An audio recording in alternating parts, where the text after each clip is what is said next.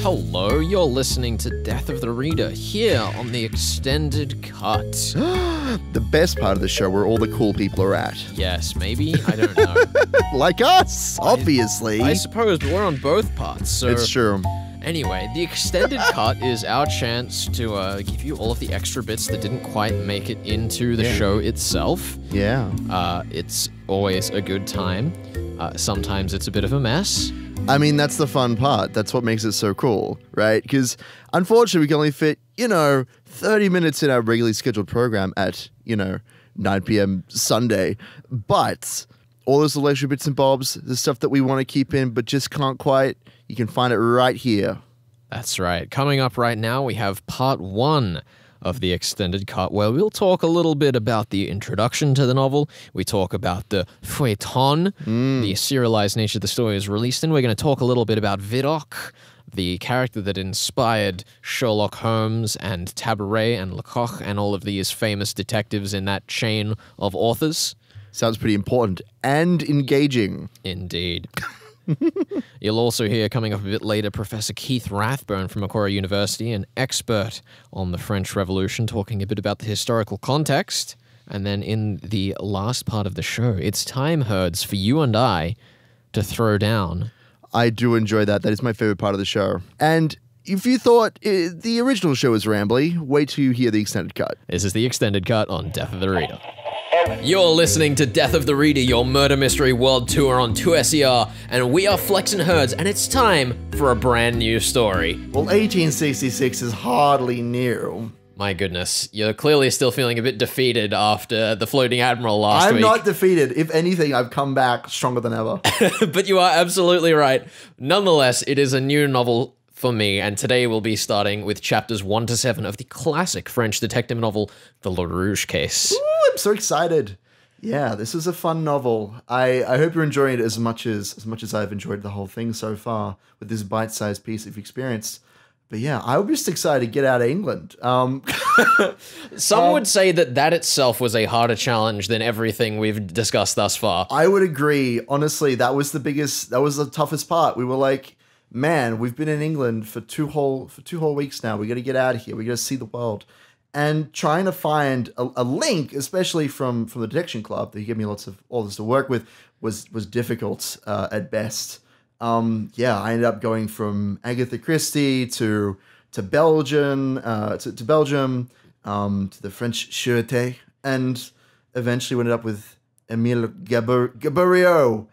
And I wanna say right now before we go into this ain't no Faux Pass or anything, but I may not be the best at pronouncing the French words. Please do not. I don't think either of us will be, though we would love to hear your corrections and promptly proceed to ignore them, not use them accurately. Yes, that's exactly what's going to happen. But yeah, I mean, it's no secret, I think, to anyone that detective fiction is kind of globally centered for most people around the UK. Yes. I mean, especially as English-speaking readers, there's not really much room to maneuver there. Mm-hmm. The golden age of detective fiction, as it's known, was, the early 20th century in England. Yep, it was in England. And so trying to find something outside of that is a death sentence, basically. But we did it! We made it! All the way to 1866 to find a novel. And we're doing the Lerouge Case. Today we're doing chapters 1 to 7, which is a fun time. And how are you finding it? Particularly difficult?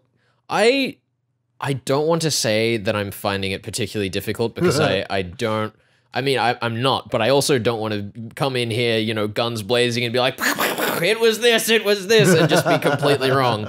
I do want to say, though, I think that the thing that was particularly interesting to me about this novel was seeing where a lot of the, I don't want to call them tropes, but a lot of the archetypes from detective fiction originated, because many would attribute this to be like the first detective fiction novel, right? Yes, absolutely. I've done a bit of research, as you do.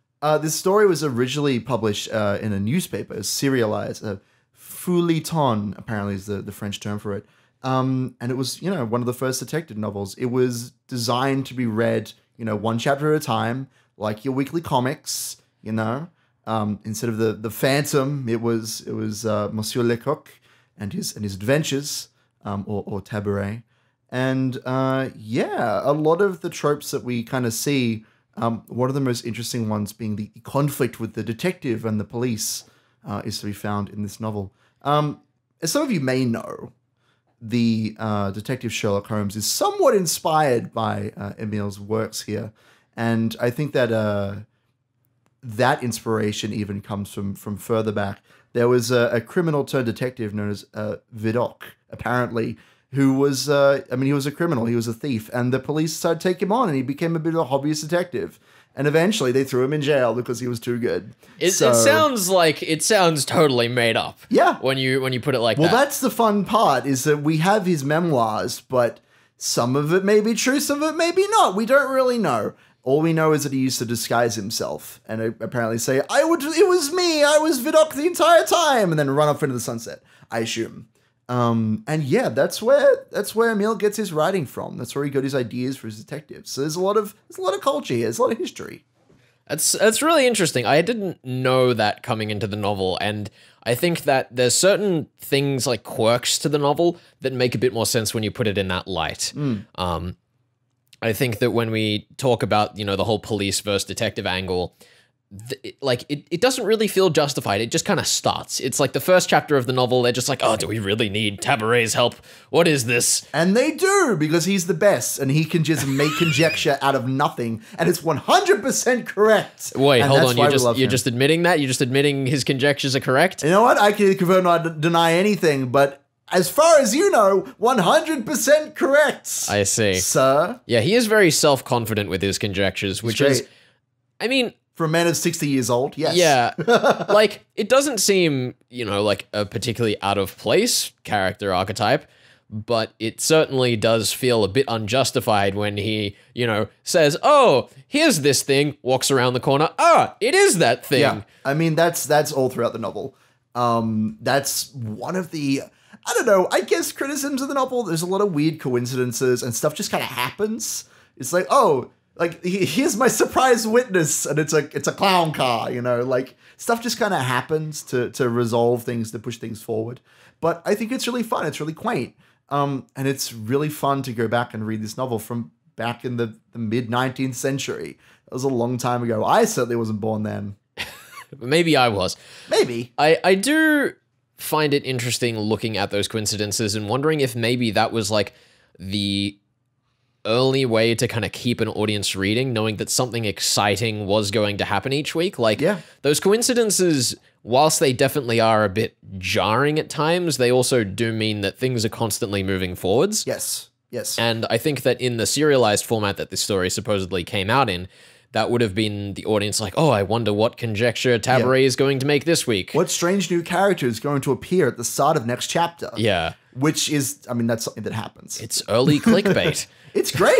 I really enjoy that aspect of the writing. I think that it's fun that he has, Emile has this challenge to overcome. How do I keep people gripped? How do I keep them interested? How could I not just exposit every other chapter? I think that's what's really fun about it.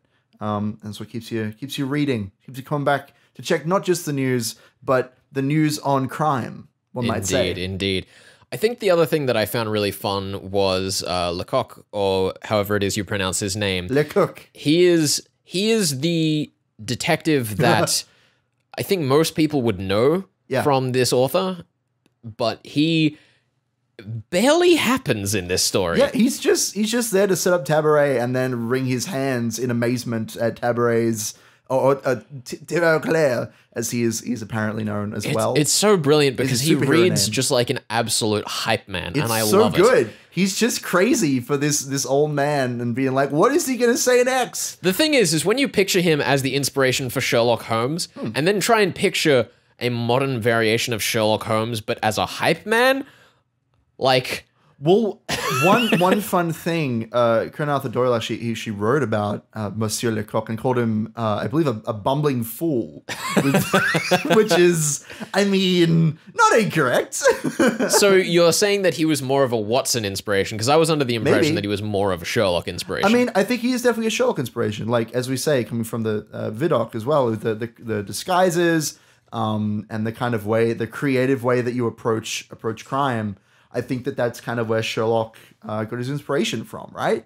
I'm imagining, I haven't read a lot of pre-1860 detective novels, but I'm imagining that it's a lot less of this creative, checking your contacts in the underground and trying to trap people in like interesting ways and pretending to be other people. There's a lot less of that and probably a lot more, strict interrogation, which we don't really get a lot of in this novel. But we'll get on that later. Well, I think the other thing was that when we look at particularly the opening scenes with the police department and Tabaret wandering around the house, there isn't really anyone in that scene aside from like, I guess, the extras that feels like incompetent. Like everyone's noticing clues and making conjectures. Sure, yeah. It's not just the detective walking around and going, and this happened and this happened. Like he does, but he's not the only one in the scene. Yes. There's a bit more of a character dynamic there, which I think is, I don't want to say lost in more modern novels, but definitely less prevalent in the ones I've read. There's kind of a background ensemble that's going on. And you're right, certainly in more modern novels, there's this idea of having to push the main character. And like, this is the character you identify with and have tears with and break bread with and see what they're doing. But yeah, this novel feels, in a strange way, it feels humbler, but also feels more natural. It feels like a lot of the stuff that's happening, a lot of the way the cops, the police approach the crime, the gendarmes, it feels like they're real people or real characters, I suppose. Not quite real people, but close to it, close enough. Oh yeah, I mean, there's also those moments where like they're like, "Oh, where's the key gone? Oh, it's right here." Yeah, exactly. It feels much more organic. Yeah, you would expect in a modern novel for that to turn into, or even a 20th century novel, you'd expect that to be, this is the locked room mystery of the key. How could it have come into this place down the well? We are looking for a man with mud in his arms, stuff like that. But there isn't. It's just there's a key. Now we can get into the house. Isn't that handy? Yeah, right? And I mean, it does leave room for other clues. Like, It's not to say that other novels don't just present clues immediately, because that's one of the ways you can move things forward is by kind of setting up a bit of anticipation. But, that was, that was a red herring. Mm. But I think that the way that this novel does it certainly feels, I guess, a bit more like a play in the way that it runs out. Yeah, I would It's more characters coming in and out of the scene and having their moment on stage rather than just kind of following the puzzle down a line. There's also a lot more visual descriptions of the characters, the way that they throw themselves around, like grabbing their faces with their hands and covering themselves and turning the face away. Like, I could picture this being put on stage in a theater, and I would love to see that. Yeah, I do wonder if Gaboriau actually started out writing theater, because it certainly does come across that way. Yep. The weakness of that is that then there are some passages that you read and you're just like, wait, who is talking right now? Like, this is the best part, trying to figure out what's going on. Yeah, that's the real detective moment. Because like if you had the visual, it'd make sense that like, oh, these two characters up on the balcony are there, and then we cut down to the two characters on the street and they continue the scene. But the way that it's written just as plain text makes it seem like that's one conversation. So did they just teleport off the balcony to the ground? Like, what's going on here? I think the other thing that kind of helps you with those scenes is that a lot of those scenes are not very important, or the characters are just extras. Yeah. One of my favorite, I don't want to say tropes, but elements of the story is the messages. There are a number of points throughout the story where the characters say, I've made this discovery, I've figured this out, I need to talk to this character. So rather than having a scene with that character, I'm going to send a messenger. Hey, you kid, come over here, I got a parcel for you. The messages are never important characters, they're just nameless, just NPCs that are being sent off. They're just nameless, like, actors, part of the ensemble, and they're just being sent off. There's one part in particular that I remember. "We are not here to talk, but to discover the guilty," said he to the corporal. "Let information be at once conveyed to the justice of the peace and the mayor, and send this letter without delay to the Palais de Justice. In a couple of hours, an investigating magistrate can be here. In the meanwhile, I will proceed to make a preliminary inquiry." "Shall I carry the letter?" asked the corporal of gendarmes. "No. Send one of your men. You will be useful to me here in keeping these people in order, and in finding any witnesses I may want. We must leave everything here as it is. I will install myself in the other room." A gendarme departed at a run towards the station at Rueil, and the commissary commenced his investigations in regular form as prescribed by law. Yeah, I think that maybe when we get to solving the mystery, which obviously we will in the third part of the show today, but when we get to solving the mystery, I think it's a lot more obvious which characters have been named and which ones haven't, because there's a lot of characters that are given, improper nouns, and there's a lot of characters that are just like the messenger, the concierge, the corporal, the locksmith. Yeah, but when we get the names, we know they're someone, right? We know they're important. And I think that that's definitely something that's carried on for the later history of murder mystery. Yep. But you can definitely see it at play in a very distinct, clear manner here. Sure, yeah. The other thing, going back to what we were talking about with, the police feeling a bit more real and having a bit more competence, I do wonder how much of this is, like, actually the due process of the police in France at the time, because there's a lot of, like, bumbling around, and, they are looking for clues and stuff, but they're just kind of, oh, let's just trudge into this here crime scene and wander around the house, and... Like, was that actually the carelessness that they went? I think it might be. I mean, it was the 1800s, dude. Yeah. We didn't have due process back then. Because I know when we were looking at The Floating Admiral, Canon Whitechurch, who was one of the authors of that book, he was credited as being one of the first detective fiction authors to actually go to the police and say, like, hey, is this how you would do things? Yeah. And, like... I don't think that Gaboriau did, but maybe because things were a bit more simple and the processes weren't as defined, maybe this is almost as genuine. But now, Herds, it's time for our regular little guest spot. This week is Dr. Keith Rathbone, an expert on French history who maybe can teach us a thing or two about the historical context of this novel and maybe how to pronounce things correctly. This is Death of the Reader.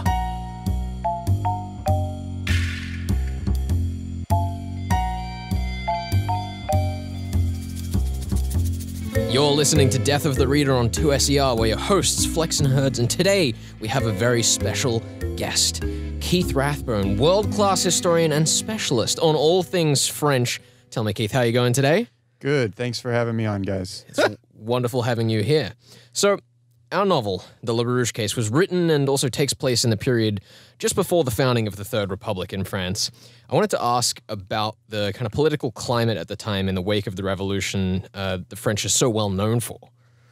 Well, the late 18th and really the mid-19th century in France are the ages of revolution.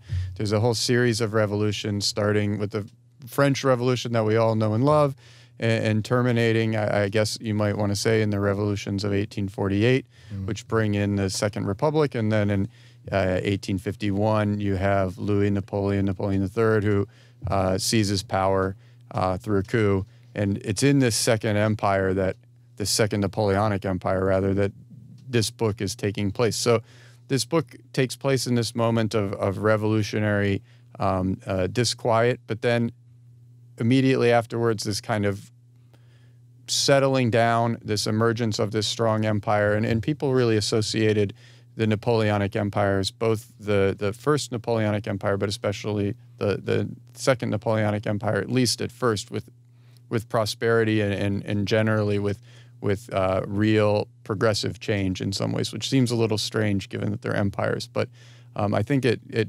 dovetails into the politics of this book that we were talking about a little bit before the interview started. A lot of the humor in the novel is at the expense of the French aristocracy, and I'd say there's a lot of, anti-aristocratic undertones to this novel. I'm curious about the position of the aristocracy following the turmoil of the Revolution and the Second Republic. What was their situation like in the mid 1800s? So I think the thing that you need to know about the French aristocracy is that throughout the 19th century, it's really in flux. So before the French Revolution, there's three orders within France. There's the first order, which are the clergy. There's the second order, which are the nobility. And then there's the third order, the third estate, which is everybody else. And that's 97% of all the people in France. And France, in this period before the French Revolution, is a world of privilege. So every different order has its own rights and privileges. So, for example, if you were a member of the Third Estate and you were in the guild that made barrels, nobody else was allowed to make barrels. Well, the nobles have some of the most beneficial privileges, you might think of them, within the old regime or the ancien regime. They don't pay any tax. All the peasants have to pay them certain duties, specifically on salt, specifically on the milling of grain, and they also have to give them over a portion of their agricultural production, right? So these nobles are many of them, in the eyes of the peasantry at least, or the eyes of most ordinary French people, which is to say, an expropriating class. And then the French Revolution changes all that. All these seigneurial privileges are thrown by the wayside. And in the 19th century, the French noble class, the aristocracy, is really trying to figure out where they fit within the new French social system. They still exist. They're still by far the richest group of people. They own more land than everybody else, but they're facing challenges because of a rising middle class, specifically a merchant middle class based out of cities like Bordeaux, and also continual pressure from the political classes. And so throughout the 19th century, you see a gradual progressive move from the Bourbon Restoration, which is the most ultra-royalist, most pro-aristocratic group, and the aristocrats support this group, through to the July monarchy, which is more of a liberal monarchy, but still a constitutional monarchy, and then into that Second Republic, and then the Second Empire. And in the Second Empire, one of the things Napoleon III does is reinstitute universal suffrage, right? He says, look, I'm the emperor. Everybody loves me. I'm winning every plebiscite. So that's why I can reintroduce universal suffrage. And at this time, the nobility are really this is one of their weakest moments as a social class within the French system, within the French political and social system. Yeah, one of our main characters in the book is actually going through a bit of turmoil because he's discovered that his, noble lineage isn't actually what he thought it was, and there's another character who's actually got the right to his lineage and all of those things. Do you think that those kind of character explanations embody the class struggles that you see in that period where people aren't really sure where they belong in that social hierarchy? I think that that's right on. And I think that what's important to know about the seigneurial system and in the system of nobility at that time is it's hereditary. So Napoleon III reinstitutes hereditary nobility after the Second Republic, but it's not necessarily assigned to any specific privileges or lands or monies. So for a lot of aristocrats who have maybe lost some of the previous financial capital that they might have had, the special political privileges, the name is what they have left, right? So it's very important to them to retain this name in some ways, but at the same time, there's the sense that nobles still have certain kinds of social and cultural privileges. If you went into any small town in France at the time, the such and such de whatever, de being of, so that's how you note a French noble name. If somebody has like Pierre de whatever, it means that they're Pierre of this place. That's a note of nobility. So these people would have still been the most important people in town. So any sense that maybe that person didn't belong to that name, that would be a kind of escapist fantasy for maybe many of the readers of this book, right? Oh, I could be secretly noble, or maybe the people who are running my town, they don't really belong. So it's got a kind of implicit criticism to it. I think one of the things that fascinates me about what you say there is the idea that, everyone knew the famous, Dare people, in our case, the de Comerin family in this town. And there was a moment earlier in the book that we were talking about that kind of seemed a little bit absurd because it's like, oh yeah, of course everyone knows everyone and everyone's connected to everyone. Would the, locales in France at this time have been that small that people would know everyone? I mean, it depends on the locale.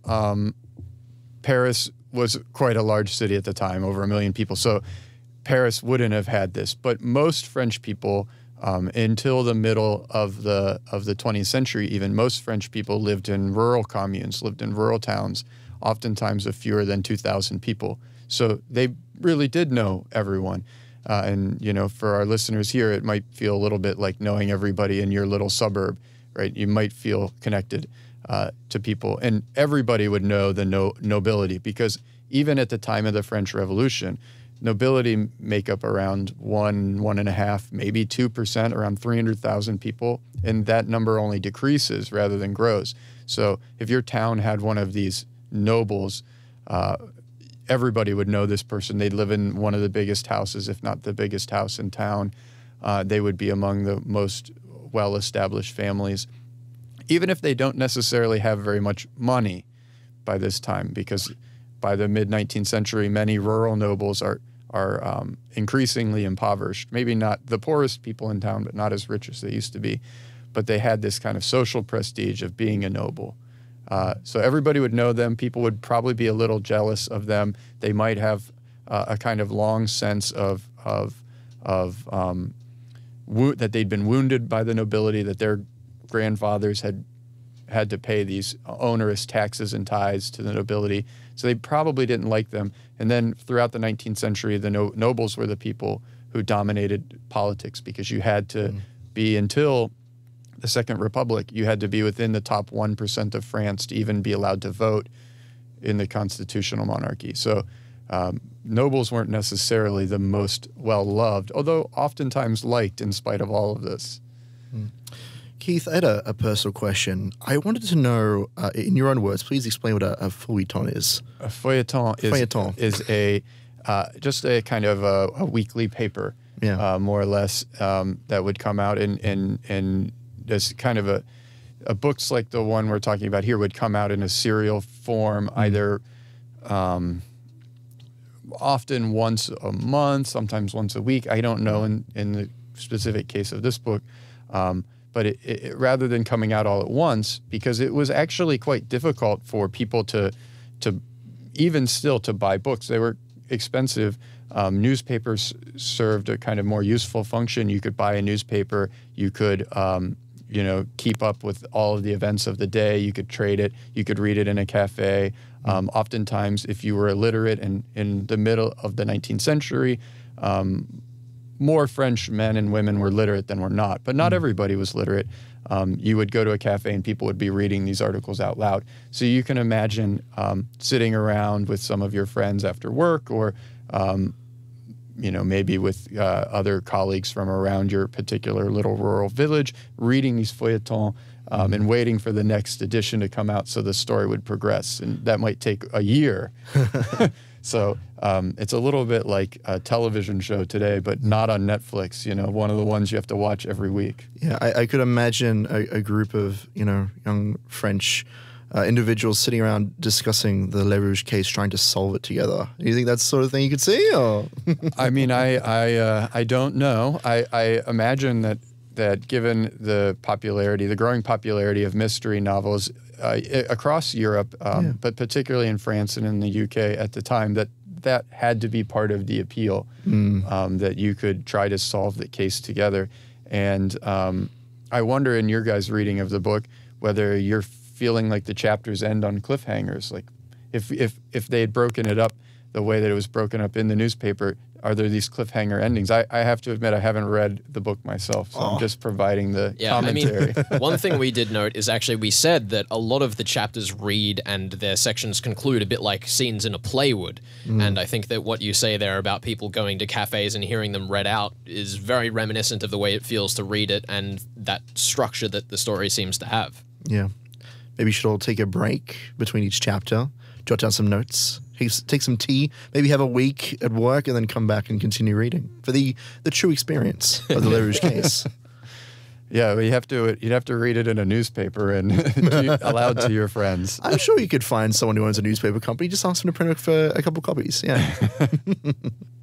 Yeah. Now, one thing that is a very common undertone that not necessarily originates, but was one of the iconic parts of this book and Gaboriau's writing was the, anti-authoritarian armchair detective against the police story, which kind of spread into Sherlock Holmes. We've spoken a bit about the aristocracy and how the public felt about them and ridiculing them and the escapist fantasy. But when it comes to the police, where did they sit in that structure, and how does, their role in the society get reflected in that, anti-police kind of armchair detective role? Well, in fact, the police are growing exponentially during the Second Empire. Louis Napoleon III, he's very much interested in professionalizing the police force in order not only to kind of solve some of the urban problems that are happening in Paris, along with any city that you might have, crime and other difficulties, but also to install a kind of special police that help preserve his rule. So the police are growing at this time. They're professionalizing. They're becoming more of a militant force within French society. And then take yourself out to the countryside where you living in these small rural villages of maybe 2,000 people total. Most people are farming, relatively similar social class and wealth, except for maybe the aristocrat and a few other notables in town. Would you feel like you need a police officer there to handle things? No, oftentimes they felt like an imposition from the state, right? So these police officers are being sent out into the rural countryside, and they're kind of reporting back to Paris what's going on. And oftentimes they were resented, but still respected, right? So there's always this tension. You didn't want them in your business, but you also, if you needed someone like one of these police, you were glad to have them. So I think you find that kind of tension fairly frequently in novels that are appearing, or any kind of stories that are appearing during the Second Empire period, where the police presence across France is really dramatically increasing. I think that kind of almost could embody the way that we see the police in this story appear as faceless goons, aside from a few characters. The idea that it's maybe even criticizing the volume of the policing at that time, that we have, so many unnamed police characters who have absolutely no role in the story, and it's highlighting just the important contributions of a few. Do you have any novels that are inspired by the French Revolution? Anything like that? I don't know. I mean, there's a trilogy of books, and I'm not going to be able to think of the title of the books, or really the author right now, which is terrible. Right. But a trilogy of books that take place during the French Revolution, but take place in Haiti, because actually Haiti, Saint-Domingue, was a colony in France and was the site of the first and only successful slave rebellion against a kind of colonial oppressor, and all of that takes place within the context of the French Revolution, because as the French French Republicans are over in France claiming the equality of all men, all of this message is coming back to Haiti, where Haiti at the time, I mentioned before, these kind of merchant elites in Bordeaux. That's where the real money is in France at the time, because 1/5 of all the wealth produced in France during the end of the 19th century is being produced in Haiti, where they're growing just as much sugar as can fill all the coffee cups of Western Europe, and they're doing it on the back of slaves. So this is a society that has about 10 slaves for every non-enslaved person, and has a kind of white landowner, upper class aristocracy, a mixed race kind of middle class, and a black, poor, working slave class.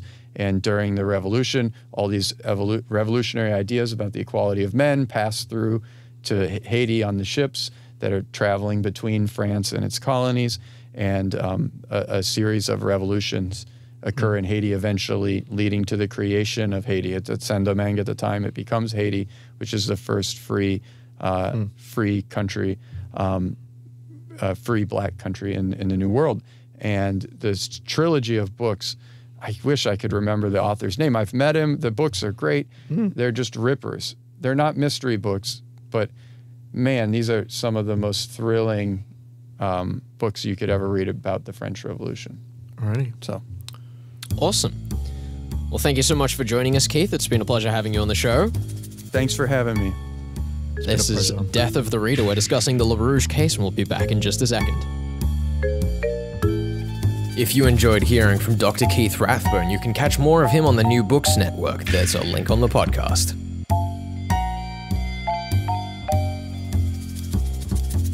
You're listening to Death of the Reader, your murder mystery world tour on 2SER.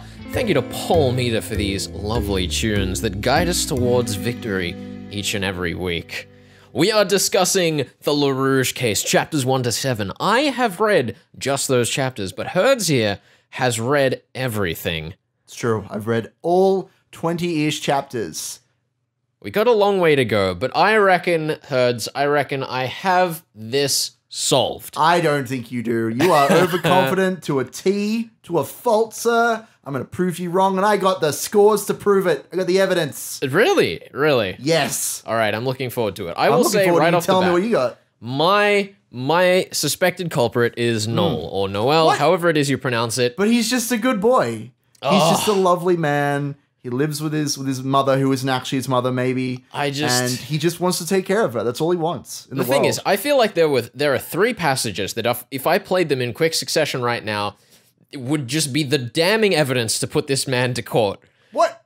Like, we open up in chapter 1. Let's grab our exits. Let's do it. Let's go over the evidence. The widow, Continued the old fellow. knew the person who knocked. Her haste to open the door gives rise to this conjecture. What follows proves it. The assassin then gained admission without difficulty. He is a young man, a little above middle height, elegantly dressed. He wore on that evening a high hat. He carried an umbrella and smoked a Trabuco cigar in a holder. All right, so we have a young cigar-smoking man. Apparently. All right. Apparently. Cool. I don't know any cigar-smoking men in this novel. I can't even think of one. All right, let's go to our second cigars. piece of damning evidence. Oh my goodness. Yes, there is a child, and here is his history. The widow Lerouge, when a young woman, is in the service of a great lady immensely rich. Her husband, a sailor, probably had departed on a long voyage. The lady had a lover, found herself enchantée. She confided in the widow Lerouge, and with her assistance, accomplished a clandestine accouchement. And let's just quickly throw in that third excerpt, nice short one. She was Continue, Noel. the slave of Madame Gertie, devoted to her in every way. She would have sacrificed herself for her at a sign from her hand. Three strikes, you're still in. 3 strikes, all right? Now, listen, I know that those 3 on their own could be simply construed as a handful of misdirection. I would agree. But for one simple little detail here. Throw it at And me. that is the way that Noel is described when he first enters the scene. Throw it at me, Flex. Can we just talk about, like, how suspicious this man is described? He's just a young man. It is absolutely He's ludicrous. just hanging out in his own home. You know, in the privacy of his own abode. You can look however you want. Look, if I go home, I'm lurking on my computer. I'm looking suspicious. I ain't bothering nobody. No. Listen, all right, listen to this. Without a doubt, the accident to his mother had greatly excited him, for he was very pale, and his countenance so ordinarily calm he wore an expression of profound sorrow. Yes, sir, because he's sad that his mother's dying. Or he's like... Followed by, he appeared surprised to see old Tabaret. There you go. All right, can we just talk about... What? Let's just talk about... You've just killed someone for the first time, Herds. What? I know you've experienced this many times, all right? I mean, yes, we're not supposed to say that on air, but okay. You have just killed someone for the first time. Your neighbor, who you know is a detective, has showed up at your house. You don't know that. You don't know that he's a detective. No, they know he's a detective. They just don't know that he's working this case. I suppose so. All right? And this was the accident that his mother had just passed out for. You know, he has just seen his mother, his carer, suffer at the hands of what were probably his actions. He's just killed someone for the first time. He is, as Tabaret describes, most likely the child of this incident. And he is a young 30-something man who would fit the description and height of what was said in the earlier chapter. I will correct slightly. We can check this.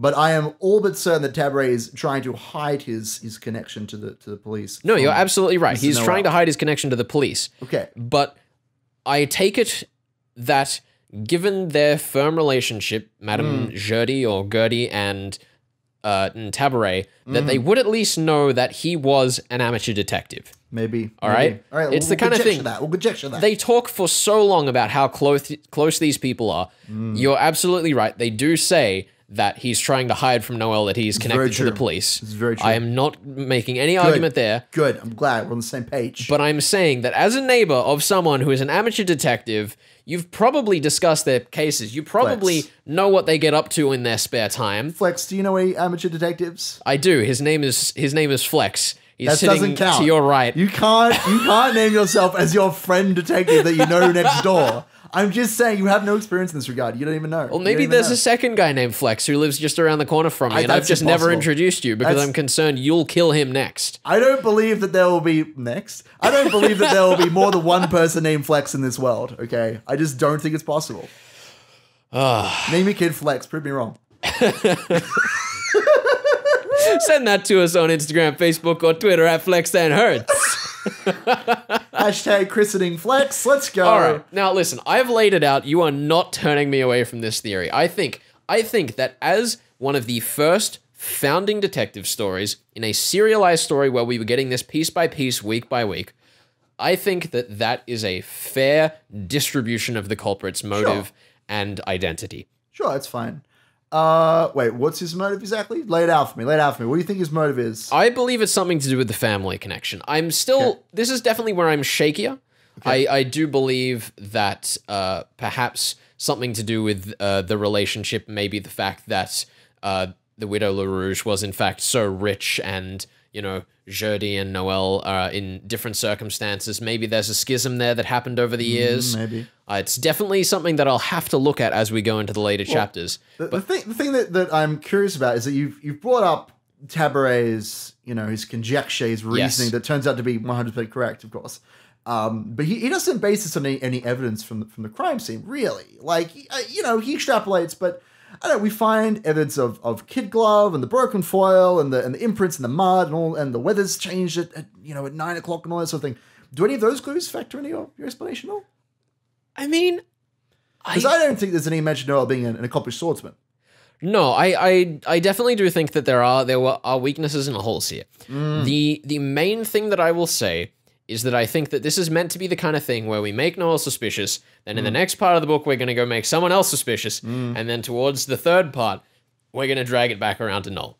That's the way that this reads to me, because there's definitely enough room presented here where Noel is given room to not be the culprit, right? It could be just that he feels guilty that his mother's friend died. It could be just that, you know, he's concerned that his detective friend might suspect him because it's probably a young man who carried out the case, as supposedly the newspaper clipping told him.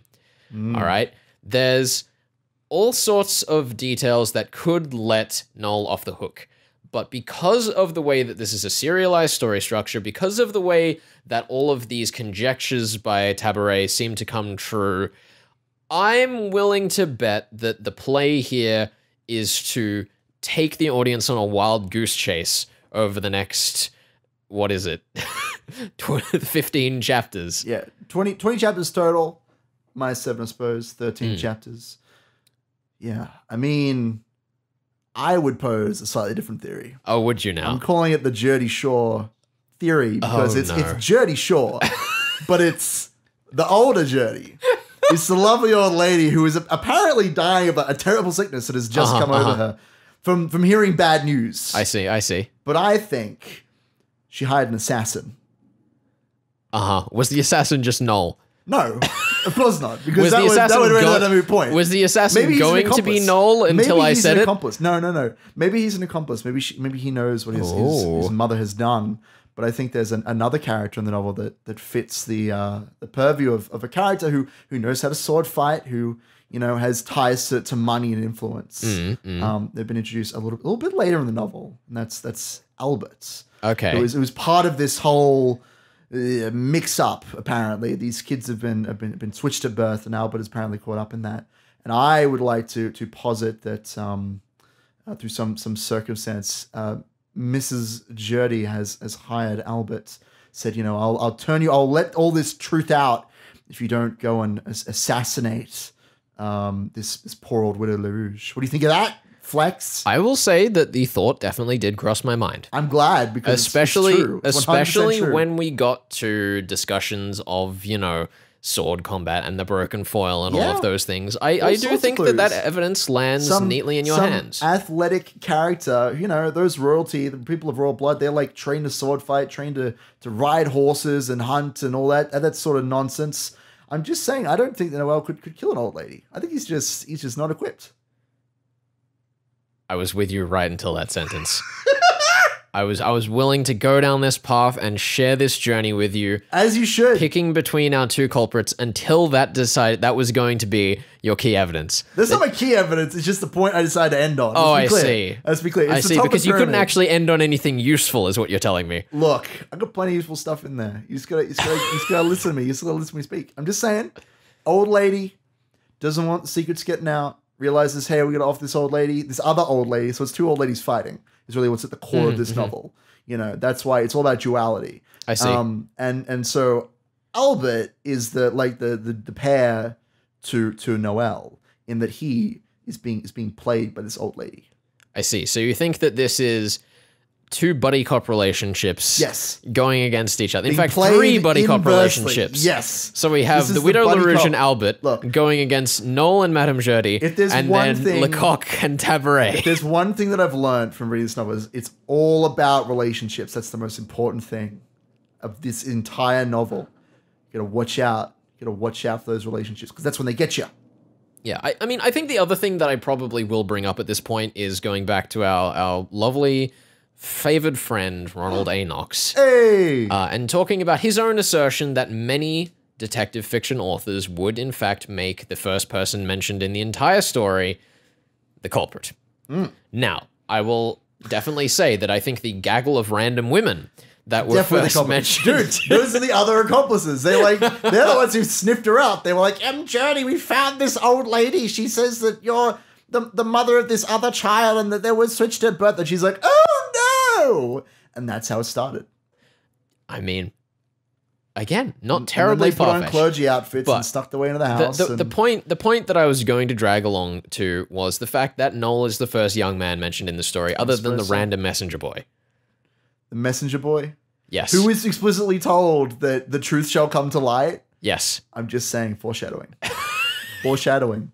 That's what Knox says. He says all these rules unless foreshadowing. That's how it works. You're right. You're So right. that young boy who was like, I'm gonna get the man with earrings, who we haven't even talked about, by the way. There are apparently some other characters who've been visiting the Widow Lerouge. Do you suspect any of those? Do you think they're accomplices? The man with the earrings in particular might be an interesting one. Gevrol ran after him. I'm definitely trying to think, like, how effectively each of these characters is going to be used, because obviously they're all introduced and they're all given some specific character descriptions. Earrings and the sunburn and all that sort of thing. Yeah, so I feel as though they're going to end up being important, but considering that we are in the early part of the story and that our assertion when we declare what chapters we're going to read is that the early part of the story should contain the necessary clues to solve the puzzle, I do believe that the necessary clues to solve the puzzle exist within chapters 1 to 3 and are refined up to chapter 7. When we talk about being swapped at birth, when we talk about, you know, the connection and finances and history of the two women and Albert and Noel, you know, that's all of the details that'll let us figure out the why. I'm still a little torn on what specifically those are, but I do think that we have what we need. Fair enough.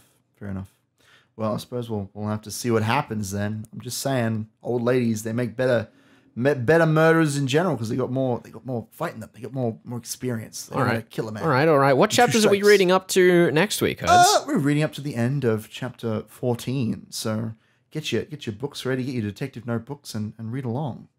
All right, we're going to chapter 14, everyone. We'll see you then. In the meantime, I've brought in a broken foil into the studio. Are you kidding me? No. So what we're going to do between this week and next week is we're going to try to recreate the crime in the room. Okay, All right? sounds good. So I'm going to be Albert. Uh-huh. You're going to be the Widow LaRouge. Okay. And if you're not on the show next week, that means I've killed you, and thus you were right. If you're do it. alive next week, Let's do it. It means I was right. It's a small sacrifice, but one I am willing to make. Let's go! And that was part 1 of the Lerouge case. Hope you enjoyed. But we're not done here, Herds. Oh, what? This isn't the end? No, there's still 2 more parts to Oh go. my goodness, a whole 2/3 of the show to go. Exactly. If that's about how it cuts out, we'll see. Yes. This time around, we're talking chapters 8 to 14, which is a bit of a confusing one because it seems that our culprit's been caught straight away. Well, obviously, it's just the author giving us a bone, right? Throwing things out the window, getting things wrapped up nice and early. Why even have a third part at this point? I suppose you're right. I suppose the people will have to listen and find out. Yeah. We're going to talk about the vampire count himself. We're going to talk about all of the wild and confusing clues found in Albert's home which seem to implicate him in the crime. And what is this closed circle? And is there one at all? Is there one? We're also going to be having theatre expert Andrew Fallon on to talk about all sorts of film subjects, which, as we all know, is what we brought him on for. So look forward to that. Yes, and then coming up in the final part, can Herds dissuade me from the fact Noel is the culprit, or is it in fact Albert as the police suspect? I'm just tingling with anticipation, Flex. This is part 2 of the extended cut here on Death of the Reader. You're listening to Death of the Reader, your murder mystery world tour on Tour CR. We are Flex and Herds, talking about chapters 7 to 14 of the Lerouge Case by Émile Gaboriau. We have the arrest of a young man, the plight of a heartbroken magistrate, and a vampire. A vampire? You heard me correctly, a vampire. I do not remember there being a vampire that factors into this story. He has the darkened carriage. He has a mansion. He has a son who barely sees him. He is Count de Commerian. Right. A vampire. Okay, I see what we're getting at here. Is that not what you were picturing the entire time? I mean, the drawn back face. I guess I was. He's hunched over. He's I like, suppose. yes, my son, let me groom you. Yes, let me tell you about our family's dark secret. You are. And then he says, she's not my mother. He's like, yes, that was the secret all along. I see, even though we've had it already revealed to us and it was entirely anticlimactic. Yes. I'm not going to be able to see the Viscount any other way now. Yeah, as the son of a vampire. Now, obviously, we still haven't gotten much better at pronouncing French words, so apologies once again. Fox pass. But yes, the Lerouge Case by Émile Gaboriau, as a Australian person would do their best to pronounce it without trying. We're trying. We're doing our You're best doing your here. best. Thank I'm you. barely even. Before we go to air, let's be very clear. I pull up YouTube and I type how to pronounce, and then I put in the word, and then I just say it. I tend to use Google Translate to see how to pronounce words. That's fine too, but YouTube has some very good resources. Oh, All yeah. of you should check it out online. My Gendarme. favorite is when Google Translate's like automatic, pronunciation guide will just not pronounce a syllable at all, and you're It's like, was that a perfect. glitch? Is that how they actually pronounce it? Yeah. I don't know. That's the fun part. Language, it's crazy. But yeah, let's talk about the floating admiral. Oh my god. Tangents aside, get that out of here. Let's talk about the Lerouge Case. Yeah. So this story, I think, has perhaps been the thematically most consistent going through of the books I we've covered love so it. far. This is my kind of murder mystery novel where the mystery is like not as important as just jamming it out with the characters, feeling their emotions, watching M. Deberon, his heartbreak, and the Count's trying to cover up his past lies. It's beautiful. This is my kind of drama. Yeah, I think that a lot of the things that we said last week about this book are still true now. Yeah. Some of the other books we've covered have very much had a massive stylistic difference between the start and the end. This one doesn't seem to be going through much of a change. No, it's firmly focused on this close circle, this core group of characters, which is excellent. And we're slowly unveiling the mystery of not just of the murder that we're experiencing, but of the aristocracy. One of my favorite parts of the book is how Emile is kind of poking fun at these well-to-do rich types. We had it a little bit with Juliet in the last chapter and the Marchioness. But again, with the Count, he complains that the poor people, the people with, no money, the lower class, are the smart ones, while we're sitting back earning X number of francs a year doing nothing. They're out there doing their work, doing their fair share. They're the smart ones for working and earning an income that is not based on their family name and nothing else. Like they're the intelligent ones. Yeah, definitely. It's such a silly rant that he goes on. And Albert in this chapter isn't really paying attention to it because he's thinking about the revelations that he's found. But yeah, I love the Count. I'm sorry, that must be apparent by now, but he's my favorite character in the book, I think. I'm not incredibly familiar with the history of this book, with the French Revolution being 60-ish years before, but Yes. I feel that there are still feelings left over from those incidents. Absolutely. And in fact, there are more revolutions that have been since then. There was one in 1848, which is all about worker rights. the right to work in France and it being a standardized thing. Like, this novel is very much based in that culture in France, which I really like. It, you know how we're a murder mystery world tour show, you know, we go around, it really feels like we're getting a French novel. Like, French Revolution is very much a core part of that culture and that history. And it's clear that it was, you know, in the mind of the author when he wrote this, writing about how the aristocracy is seeing a decline. And in fact, the kind of difference between the upper and lower classes starting to become, you know, less apparent. Like, you know, their income is going down and there's always concern about money and all that sort of thing. We very much see these older characters, the Marchioness and the Count, being humanized through this novel and also being made fun of, which I love it. I love it so much. It does also fascinate me with that point made, that with so much turmoil going on politically in France at the time, the fact that the novel stays consistent, even though things probably would have changed politically between the release of the first chapter and the release of the last chapter, as it was released episodically, it's really surprising and impressive that it manages to maintain as such a consistent tone. Yeah, it's really good. I got to give a shout out to my boy Émile. I think the one thing I did want to question you on there, though, was your mention of the closed circle. Oh, yeah? We've spoken a bit about locked rooms. We've spoken a bit about impossible crimes. But I will very much dispute the fact that this is a closed circle. For those of you unfamiliar with the concept, all it means is basically that we're dealing with a limited group of characters. We are absolutely not dealing with a limited group of characters here. Yeah, I mean, you're right. In terms of solving the mystery, we are having more characters be introduced as we go on from chapter to chapter, and that's part of the serialized nature of it. I guess I was more thinking in terms of trying to solve the culprit, because that the concept of the closed circle, that there's, you know, this is 10 people on an island and they're all trying to figure out who's killed everyone. It's got to be one of the 10 people, you know, that's what very, very Agatha Christie. This isn't quite that. We have a whole city to explore. And we even go outside of the city, or at least Tabaret does, on his swift horse with his 12 apostles of the apocalypse that he just rides out with. But certainly in terms of finding the culprit, I think we should fall back on Knox's idea that the criminal should be introduced in the first 5 chapters or so of the novel. But yeah, you're right. We are very much going out and finding characters. I mean, we end chapter 14 with a note from Gevrol saying that he's found the man with the earrings, someone with the most valuable testimony. And apparently that's going to be relevant somehow. I don't know who you think that is, but hey, they could be like the most important witness in the entire case or something. Wouldn't that be crazy? Maybe it could be. Maybe it could be. But he has been introduced at least when he does show up. He has been mentioned. I think that the thing with Knox's rules, which as always there's a rundown on the podcast if you want to check that out. Go check it out.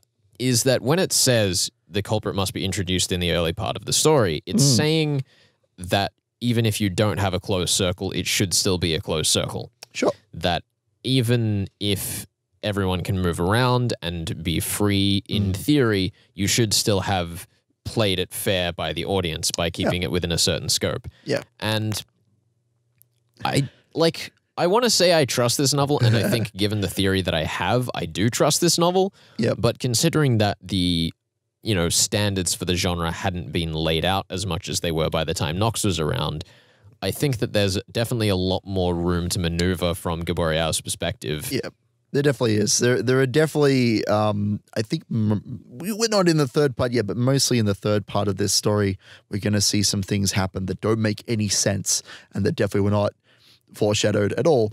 But we'll get to that when we get there. But yeah, Émile has an entire city to play around with. And again, due to the serialized nature of the feuilletons, he has to keep coming up with new characters and new interesting things to pull in and to upset the narrative and to take us on an emotional roller coaster and set up cliffhangers. And I think that's fine. That might be a controversial thing to say, especially on a murder mystery podcast where we have, a segment dedicated to Knox's commandments. But simply because this was written so long ago, I think there's a certain charm to it. I think that even in the parts of the novel where stuff kind of comes out of nowhere, I find it fun. I find it interesting to look back on. I don't feel particularly cheated by this murder mystery. And I think that's because it's not super complicated.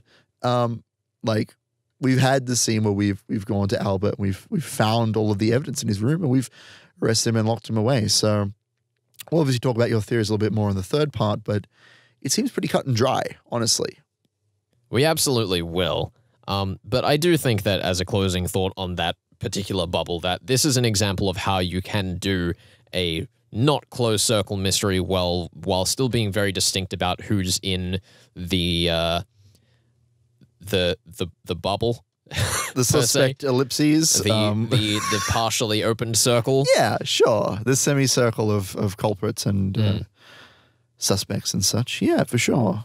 I think the other thing that was particularly fascinating about what we were presented in chapters 7 to 14 was Albert's house. Yeah, what about it?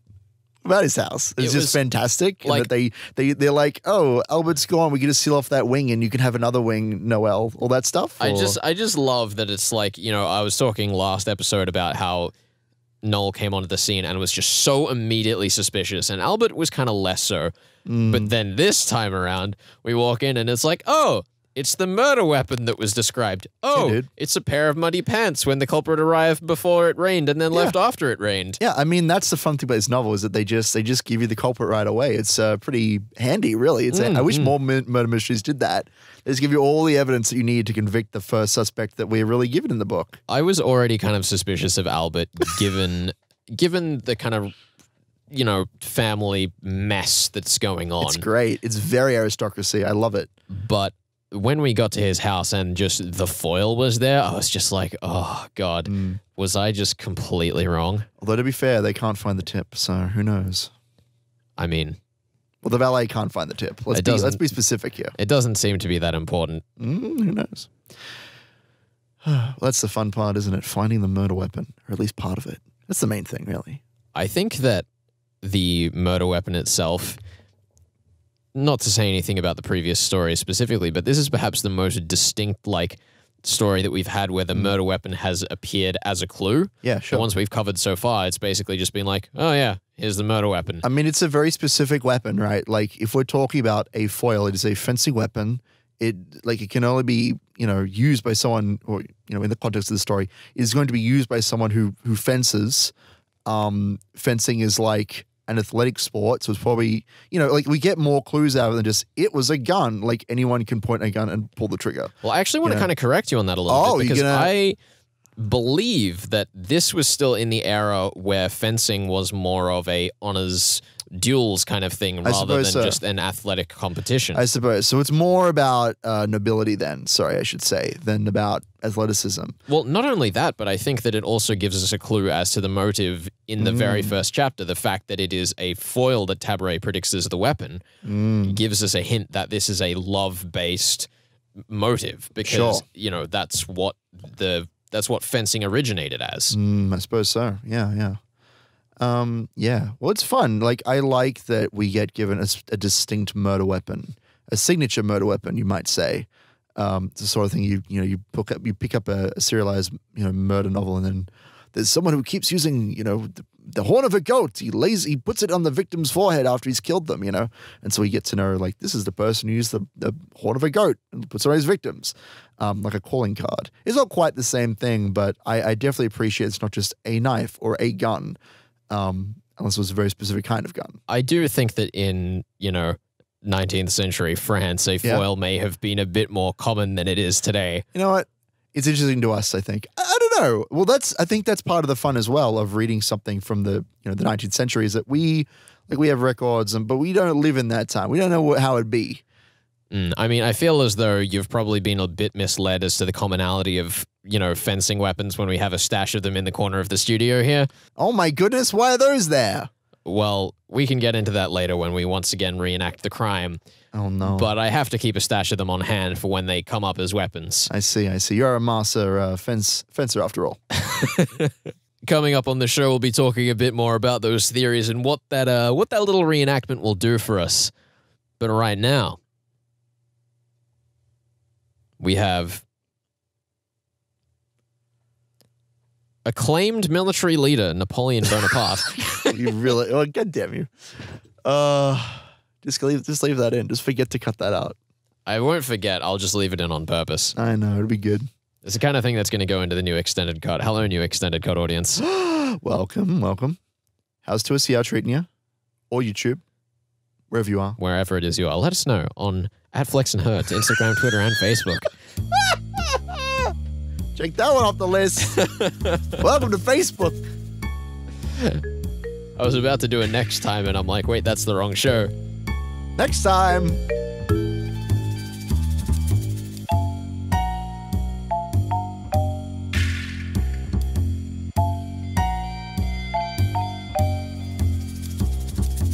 You're listening to Death of the Reader on 2SCR. This is Flex and Herds, and today we are joined by Mr. Andrew Fallon, published playwright of DDUSB, upcoming indie play producer, and self-proclaimed friend of the show. Here to shine a spotlight on the main act. What? Self-proclaimed friend of the show? That's what I said. Here to shine How a does that even spotlight. work? Here to shine a spotlight on the main acts. The Lerouge Case. How are you today, Andrew? Yeah, not too bad. Just hanging out with my self-proclaimed friends, as one usually does. I appreciate you coming on here. I hope you're doing well today. The novel that we're studying, the Lerouge Case, it has a very theatrical feel to it with a strong kind of emphasis on long periods of dialogue back and forth. And it almost reads as stage directions for actors throwing themselves about the space. I was just wondering, what's the difference between writing for a play as opposed to a novel? Like, There's a huge difference. Tell me about it. Huge difference. So the thing about a novel is that it is read. The thing about a play is that it's watched. You watch a play. Like when you're reading Shakespeare, like I know a lot of people read Shakespeare in high school and they just don't gel with it at all. They're like, I don't understand the language. I understand what's actually happening here. But when you watch Shakespeare, maybe you read Macbeth in high school. When you watch Macbeth on stage, a lot you can infer so much just from the actors' gestures and the use of soliloquy and their stage presence, and just what how they react to one another, and it just becomes that much more alive. Shakespeare is a particularly good example because Shakespeare was written for peasants who couldn't read. And like we are educated 21st century, like laymen in many cases, but like point is, we're the peasant equivalent. Point is, we can read at least. We're smarter than a 16th century peasant. One would hope. Yeah. Do you think a detective fiction benefits at all from this change in script writing and in tone? Yeah, I think detective fiction actually lends itself really well to theatre. Yeah. Detective fiction already has sort of it's very performative in and of itself. You're always following this sort of character, this kind of not omniscient, but very outsider knowledgeable character, whether it's like Sherlock Holmes or it's Poirot or whatever, this sort of outsider character who seems to clue in very well what's going on. And that kind of like dynamic as they're sort of going through this rogues gallery of cast of suspects just like breeds all this interesting sort of performativeness as you explore like how different people react to one another and how they operate under pressure. It's detective fiction is already quite focused on characters and it can be quite focused on dialogue because you get the interrogations and you've got all that kind of stuff and you're trying to sort of suss out who's the villain in the story or if there even is one. You're going to get very subversive. It gels super well blending like theatre elements. I mean, there are plenty of adaptations of theatre of detective fiction to theatre, like Sherlock Holmes' Speckled Band. I've seen adapted, and that looked really good on stage. And Poirot is like always has that kind of stuff. I mean, even when you watch the Agatha Christie's Poirot like series on like ABC or whatever, it's staged in a lot of ways like a play is, where it's you don't have all these big flashy set pieces. You have very, very intimate close-up shots, a lot of characters sort of being interrogated, being grilled, and you see them reacting, and you're like, maybe they're cool and calm. It's like, ooh. Love character drama portrayed through the specific kind of play directions of the author, but in this case, the director in the terms of a play, right? Yeah, in a sense, yes. But there's also, there's two entities in a play, as I suppose there are in a film, where there's the director and the author, and they're different, they're separate entities. Of course. Sometimes they're the same, where someone will like write something and then direct their own work. Go back to the Shakespeare example, like you can get 20 different directors put on a Shakespeare production, and it'll be 20 different shows, even if it's the same thing. I've seen heaps of different adaptations of like Midsummer Night's Dream, and every time there's something interesting to look at, something surprising, whether they change the genre of it. So like maybe it's Midsummer Night's Dream, but it's like steampunk, or Midsummer Night's Dream, but like it's set in the modern day, or like it's centered around some like working class stiffs. Or focuses on a particular element, like might focus on the actors or the fairies or something like that. How do you think that when you're approaching adapting a story like that, you balance keeping true to the source material for you as the playwright and you as the director versus, putting your own interpretation on it? Adaptations are an interesting case. When in terms of like playwriting, like say adapting, if I was to adapt like Sherlock Holmes or something like that, I actually have written an adaptation. It was Herbert West Reanimator, which is a H.P. Lovecraft short story. I find a common pitfall for amateur writers adapting a like a short story or a novel or something to play form is it becomes very reliant on monologues. Where like, you know, take your average story is usually written, if it's especially written in the first person perspective, they'll just be like, this paragraph from the play, from the story is just what they say. Yeah. And I'd say, if you're going to do that kind of thing, understand why you're doing that, because you don't want to just make it an audiobook. Yeah. You don't just want to just say what the play things. You kind of want to find the beats that make it interesting. And if you want like sort of exaggerate certain elements that would work better for stage. Yeah. Yeah, I mean, I think the first thing that jumps to mind when I think of that is, you know, obviously we're talking about detective fiction, and the detective will walk into a room and say, this is a clue, this is a clue, this is a clue, this is who's guilty and whatnot. I mean, that's the interesting thing about theatre in particular is that because you've got this limited stage space, you don't have all these different sets like you do in film. You can have it, but it's for amateur theatre especially, it's a lot less manageable because you don't want to like have a whole bunch of scene changes take like 5 minutes each, because then it just kills the pacing. But with like a stage, like say you've got like a Sherlock Holmes detective thing, it takes place all inside this like one office, and they're investigating that maybe. And there might be a scene outside where they like have a little corner of the theatre where it's like, oh, we're out here and we're by the docks, and there's the man by the docks, or something like that. But with visual clues, you can have them all like on stage. Yeah. Maybe showing up at different times. Maybe there's like a gun under the desk, or like, you know, there's something, some character like, you know, sneaks in and he like, you know, he pulls a book off a like, you know, off a bookcase, and it's a secret compartment, and they walk in. But like with detective fiction, the clues are sort of being told to you. Like you sort of you pick it up in the writing and on what's being emphasized and what's being intentionally obscured. With theatre, it's much more visual. I was just wondering if you could tell us a bit about your script writing process there, sir. So script writing process, that's an interesting kind of one. It's a very broad subject. So do you have any specific things that you want to discuss about writing a script? I was just curious. I know you have a play coming up, which we'll get into a little bit later. I was just curious about the process for writing a character or writing a scene, maybe the structure of your plays. Anything you'd like to talk about there? Well, in terms of structure, you sort of start off with like, you find an idea that you think is interesting, and you kind of like, I want to write a play about that. For DDUSB, for instance, it's like, I wanted to write a play that was basically just like cyberpunk, like Netrunner or something like that, and make a play out of it, and then I did that. And you sort of get your overarching sort of scaffold as to like what kind of themes you want to explore, how the story's going to kind of play out. A lot of it's you sort of just pick up a lot of it as you start writing. You sort of like you're sort of thinking of this character. It's like, oh, this could be an interesting dynamic between this character and this character, and you sort of piecing it together, and the creative juices start flowing, and you really get some a cohesive piece. You mentioned that you've written a play and published it. It's about cyberpunk. Do you use any sort of media touchstones for that? As in like genre conventions? Yeah, sure. Well, I mean, I suppose I do. The genre is a very useful element of fiction. It's at its worst when it's used as like a crutch, where it's like, you know, it's a Western, so we got to do everything the Western movie does, or it's a superhero thing, we have to do everything superheroes do. And use at its best when you understand the conventions and why they exist in a certain genre. So, for example, like cyberpunk, dystopia is a big genre. Transhumanism is a very big one.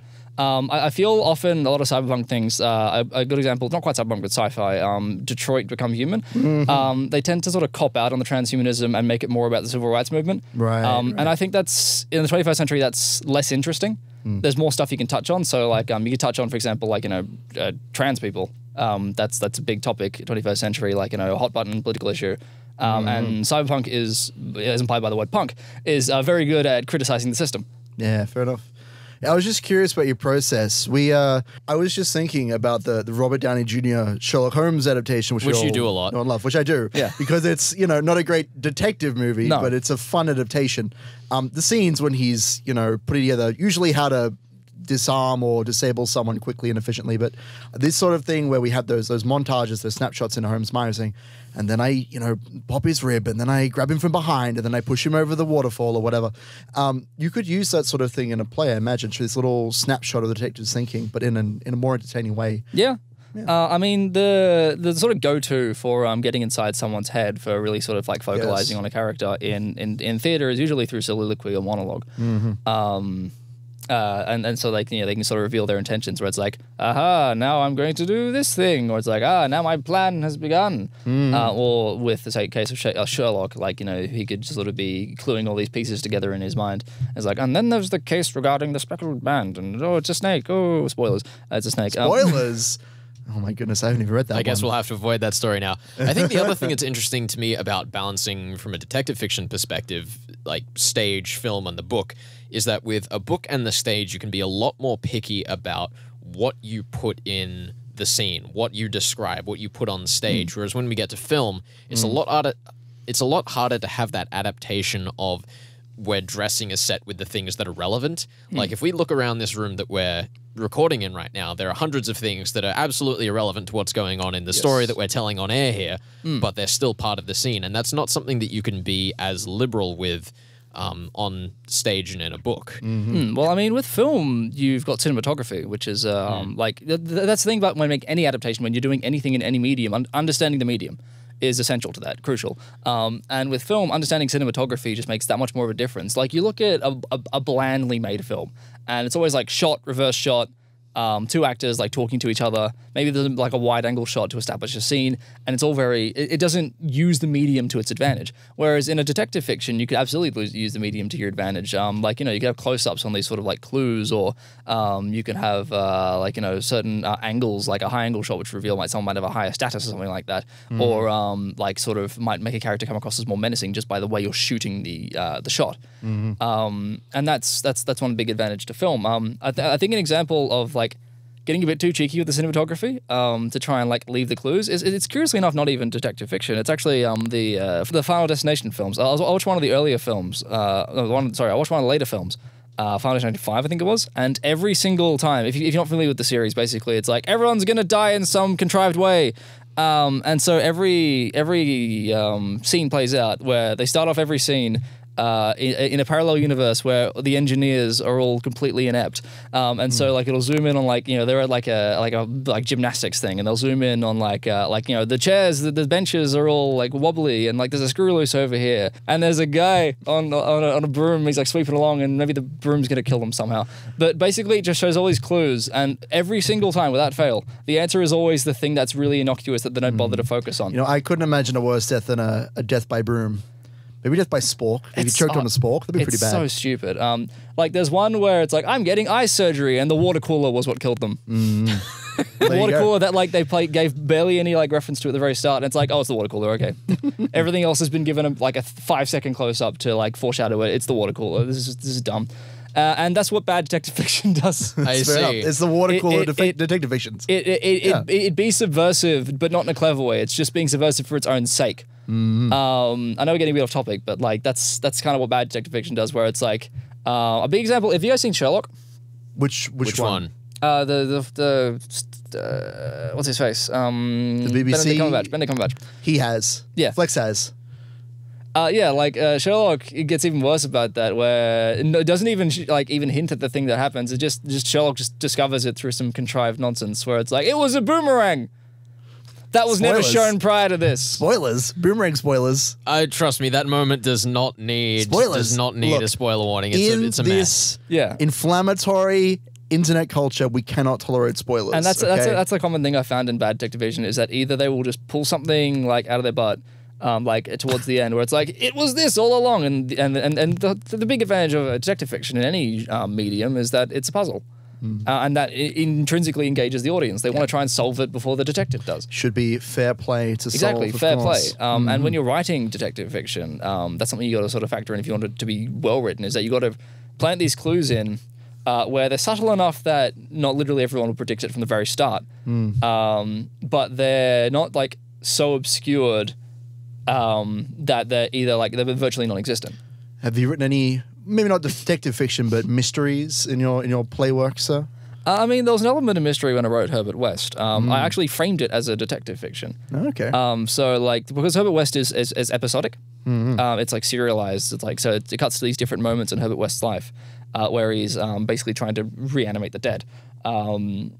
And the way I sort of connected those all is that there's these interim scenes where there's this detective interrogation room, and it plays out like a detective fiction where you're trying to work out, not trying to work out who like the villain is, but you're trying to work out the reliability of the narrator's story. Because that's the whole thing about Lovecraft, is that it's all like questioning sanity and questioning what's real and what isn't. And for the case when I was writing that, I added these detective fiction elements to it to not make it a detective fiction, but to add that sort of mystery, that extra layer, where it's like how much of what we're being told and being shown is an accurate account, and how much of it can be attributed to like madness, or to just like sort of just the fragility of the human mind. It's always a fun narrative device where the puzzle isn't just is what is the answer to the mystery, but also how many of these clues are reliable, how many of these clues can we actually use, that sort of thing. I think an unreliable narrator can work quite well in detective fiction. It's not a common thing, because usually the focalizer is the narrator, not the narrator, sorry, the detective, and the detective is typically competent. Typically the detective is competent. There are some subversions to that.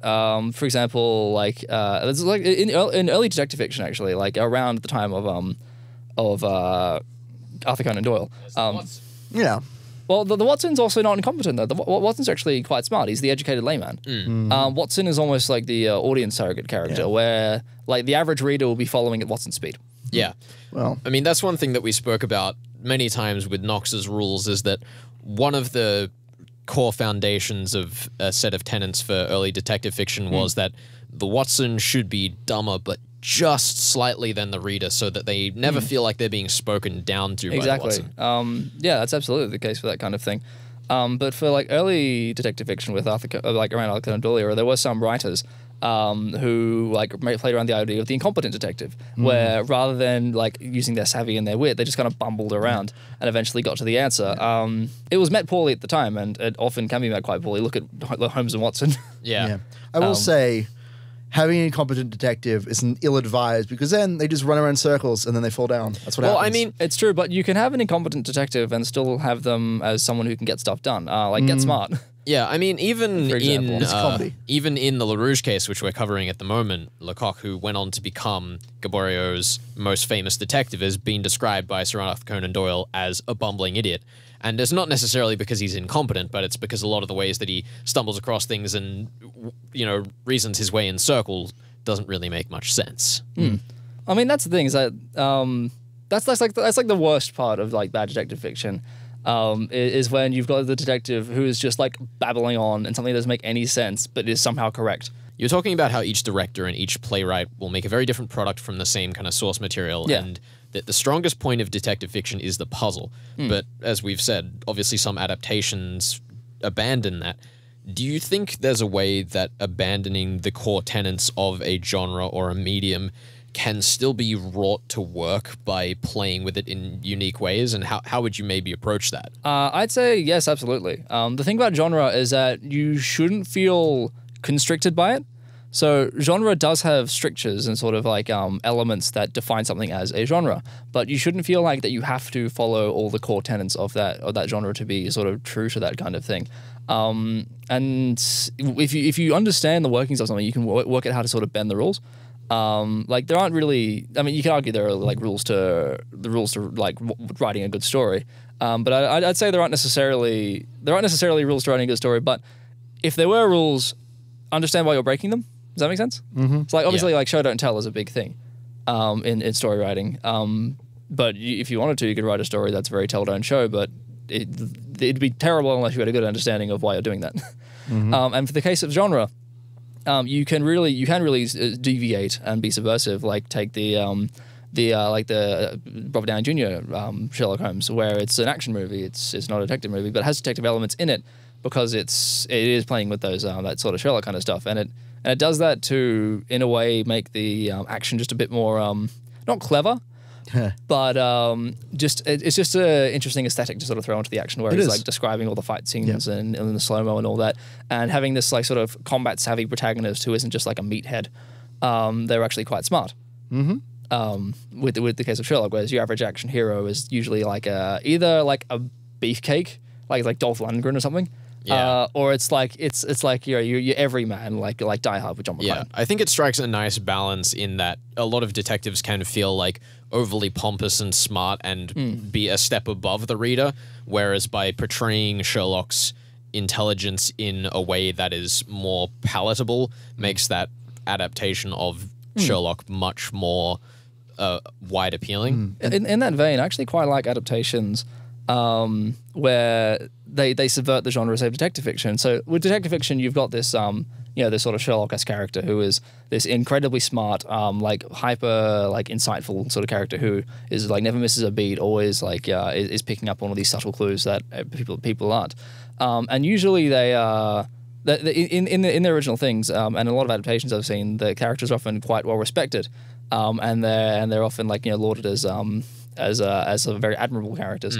What I like is when things get a bit subversive about that, because if you've got a character who is like hyper technical and hyper vigilant and is constantly pointing out all these flaws, like you could easily call them out as being socially inept. Yes. Where it's like yes, you are very good at pointing out all these clues and all that, but sometimes you're just a bit of a dick. Are we allowed to say dick? We are allowed to say that. Hooray! We're allowed to say dick? I mean, we said Lecoq, so I've been holding back this whole time. But it's a brand new show. But it's like, I mean, that's a fairly obvious through line, obviously, but it's an example of like subverting that kind of thing where it's that where like the sort of character who isn't necessarily infallible, but can be like sort of called out on being kind of a person that you wouldn't really want to be. Which is actually a common trope of the hyper-intelligent character nowadays. I think Rick and Morty kind of popularized that a bit. Though there are obviously many examples before that of like the character who is like, always knows what they're doing and they're usually right, but like they're not portrayed as a character who you want to be because no one particularly likes them. Yeah. Like BoJack Horseman's another good example of that kind of character.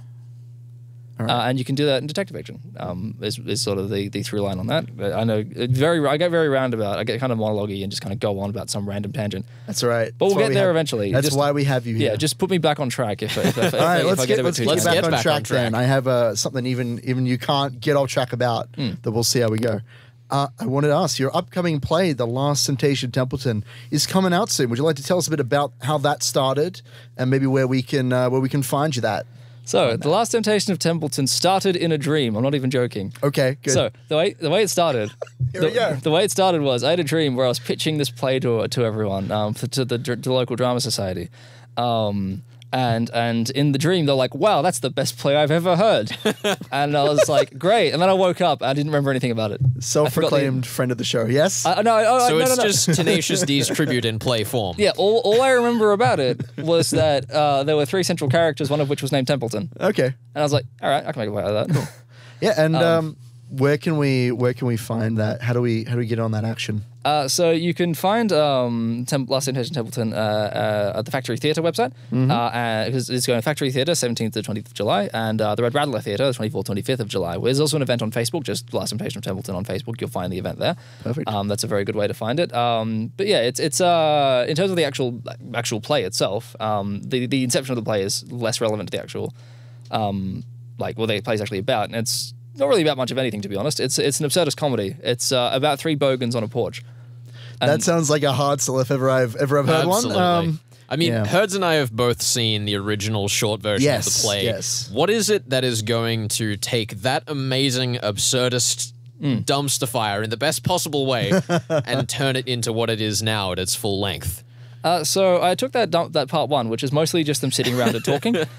In part 2, that same kind of through line of wordplay and dynamic and just like bogans being weirdly astute follows through. But in part 2, there's a bit more of actually a mystery element to it. Oh, excellent! In that the main character Templeton goes missing, and then Templeton and his 2 friends have to go find him. Well, that sounds like a jolly romp. So yeah, he goes. Okay. Yeah.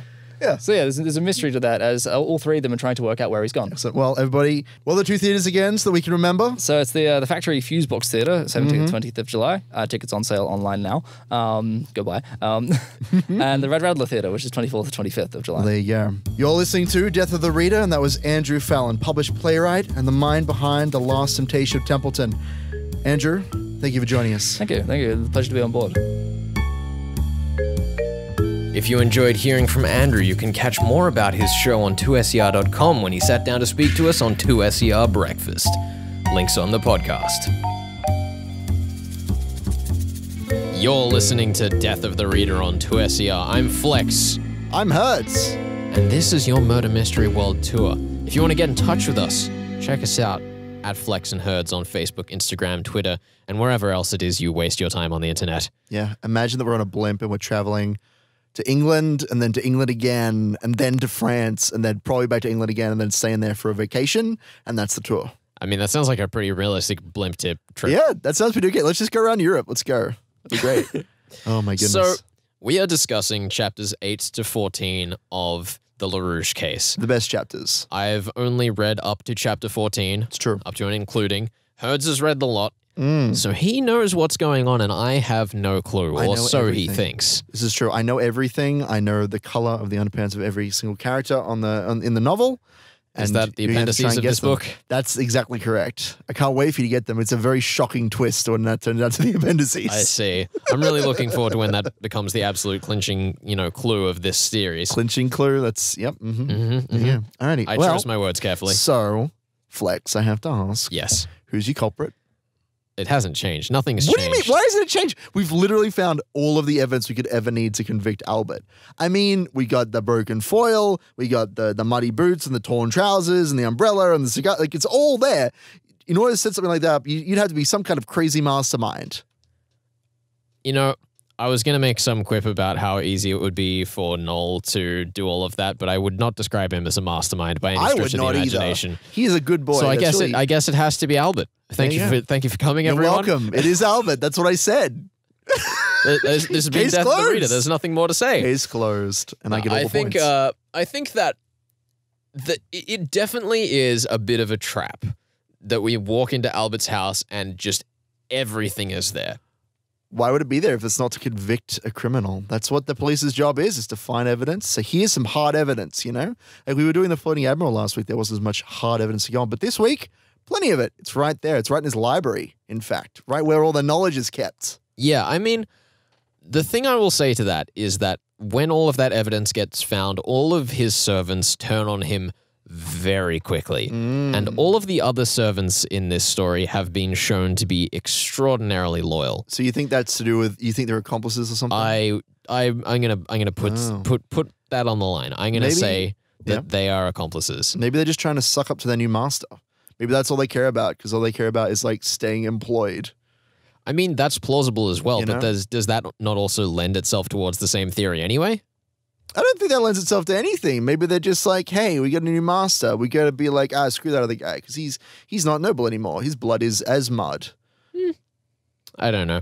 But you bring up an interesting point about nobility there. I do. We were discussing a bit, and I was still a little confused. I do think that it was fairly clear, but I wasn't sure how exactly it was functioning. But I think I can confidently say that the motive for dear Noel, who is still my culprit, is that he was trying to marry Juliet and was forbidden because of the lacking nobility of his birth. Oh, that's so good. So that's why.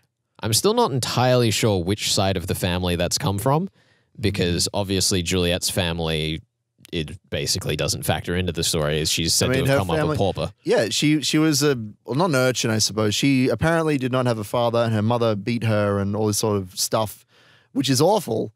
She was brought up on sweet meats and damaged fruits, which I assume means that she was poor and not fed well as a child. But yeah, she uses her looks to like get what she wants, girl. Yeah, Can we apparently get that as a that's- soundbite? Please do. Put that in the intro? Put that in some kind of meme. Yeah, she gotta get what she wants. She's a gold digger, apparently. I don't know. It's pretty clear that Noel is head over heels for her. He'll do whatever he wants, whatever she wants, whatever he can for her. But you think that includes murder? I don't think I'm not saying that she's asked him to kill anyone. I'm Oh. just saying that that's why he's killed someone. Oh, you think she wanted a little spice in her life, some murder? No, that's explicitly the opposite of what I'm saying. Okay, just making sure we're on the same page here. Yeah, I don't know. It's like, as I said last week, I think that this story definitely does, in the middle section, try and sway you as far away from Noel as possible after making him fairly suspicious in the first part. He's just a good boy. He wants to help Albert out of prison. He wants to marry the girl of his dreams. What's more romantic than that? And really, we should be on the side of the romance here, okay? That's the Should real... we? Yeah. Because I don't think that it is a far cry to say that Juliet was named after one Shakespeare character you may have heard of, and thus, the forbidden romance and the double suicide is probably coming at the end. I'm going to put that on the table. I don't think so. I don't think there'll be a suicide going All on right. here. And I also think that if the culprit was Albert, arresting him right at the start of the story seems like a strange move. And I don't want to say that it couldn't work because I think especially given how early this was, arguably the first in the genre, like that isn't a problem because we don't have the tropes and standards to set that out. I mean, it's pretty clear to me that Albert has gone on the murder rampage because somebody told him to. Really? Who was that? Yeah, well, he also has a sweetheart that he's going after. Yeah. So it's possible his lovely sweetheart Claire, who apparently M. Gaboriau is also interested in. I don't know, maybe there's something going on there. Why or maybe is it that just every character has a relationship in this book? That's the fun part. That's why I love this like, novel so much. I'll be real. Deberon's like the police officer, right? Like he's the magistrate. What's he doing tied up with the suspects? Well, he's tied up. Well, yeah, you're right, actually. He does try to kill Albert, which is fun. He goes to like a party Such a or something. stand-up guy. It's fantastic. That's what I love about this novel. I'm going to keep coming back to is the fact that they feel like real characters and they have relationships and they act on their motives, but they don't actually kill each other because that'd be mean. But yeah, and Deberon was in love with Claire, and then she found out that Claire thought of him as a father figure, and she actually loved Albert. And she hasn't even been on screen yet, I don't think. Oh, except for in that flashback. So that's fun. But yeah, I think that Albert, he's doing out of love. That's where love comes from. That's what it all comes down to. This novel is all about romance and love and what it'll make you do. I see. I'm saying that Albert did the killing, but that perhaps Claire persuaded him to, or that the Count did. Or maybe the Count hired an assassin. There's all sorts of places we can take this. There are all sorts of places we could take this, but none of what you've said is to the answer. That's inappropriate. Listen, I'm still sticking with Noel and Juliet and, you know, the servants being tied in and roped into this scheme. It just seems funny that the Count wouldn't know what his servants are doing. It seems funny that the Count wouldn't know what his servants are doing? Well, what the Viscount's servants are doing. Yeah. Really? Yeah, I think that's very funny. Even though we've just been discussing how easily they switch person to person. No, but that's with Albert being switched. The Count, however, is a vampire, as we know.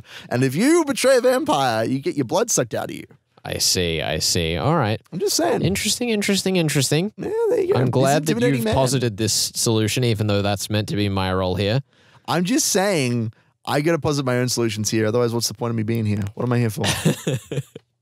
I would have been really concerned, honestly. I would have been terrified if you'd come into this room and just said, yeah, it's null. I would have loved to have done that, but I can't agree with such heresy, as one might put it. I just wanted to give a shout out to one of our listeners who reached out to us on Twitter, who made the point that our dear favored boy Ronald Knox at one point said something along the lines of that if in a murder mystery you just boldly state the answer, people will think you're pulling their leg. It's true. And I still think that we have so many instances of this going on all throughout the story. But I think all of them still lead to null because all of the assertions that lead to Albert seem to be indirect assertions, like the fact that it was a broken foil that was the weapon and Albert's the one we happen to find with a broken foil. The fact that there are five pieces of evidence in his house? That's not an assertion, though. That's an assertion that's hard evidence. No, but that's evidence that exists. Whereas the assertions made about Noel seem to be more like character assertions, which is why I'm a little more suspicious of him. Maybe. I don't know. That's your call, man. I'm just saying we had a lack of hard evidence in the last novel, and there's plenty of it. And you're like, no point in having that hard evidence there. Who needs it? We haven't really dealt with many frame jobs on this show, but I reckon that this could be a thorough framing. Oh, you think he's got some kind of plan? This inside men, this lovely man, servants, who's just worried about his poor not mother, who's dying of shock apparently. Is that what it is? You really think that Noel cares for his not mother? Maybe he after spending multiple chapters complaining that he's been lying to her. He's an emotional child, all right, and he just wants his not mother to be happy, even if he doesn't admit it himself. This makes very little sense. It makes perfect sense. I see. You understand? It's about love. Don't you get it? And the familial bond. That's what it's all about. Count's got to realize that he's got to let his son be who his son is, which is not his son. And he's got to let, MJ's got to let her son, not be a murderer and be okay with all of these people being murdered and just live her own life. I just want to posit something to you that occurred to me not long before we came on air tonight. Oh, no, I'm concerned. Is that, what if Herds? Uh-oh. Tabaret is the culprit. It's rubbish. It's rubbish. Is it? Yeah, it's rubbish. Is it rubbish? He's a detective. Well, you're right, but at this point in history, we didn't have the aforementioned standards for the genre. I know we that don't. would have made that a Faux Pass. A Faux Pass. I understand. I mean, hey, I'll be honest. I actually, before I realized that Tabaret was a detective, I thought he might be, because he talks a lot about his father, his relationship to his father, which is a fun little anecdote back in chapter 2, I believe, or maybe the end of chapter 1. I think it's 2. It was about how his relationship was not good. His father was gouging him for money.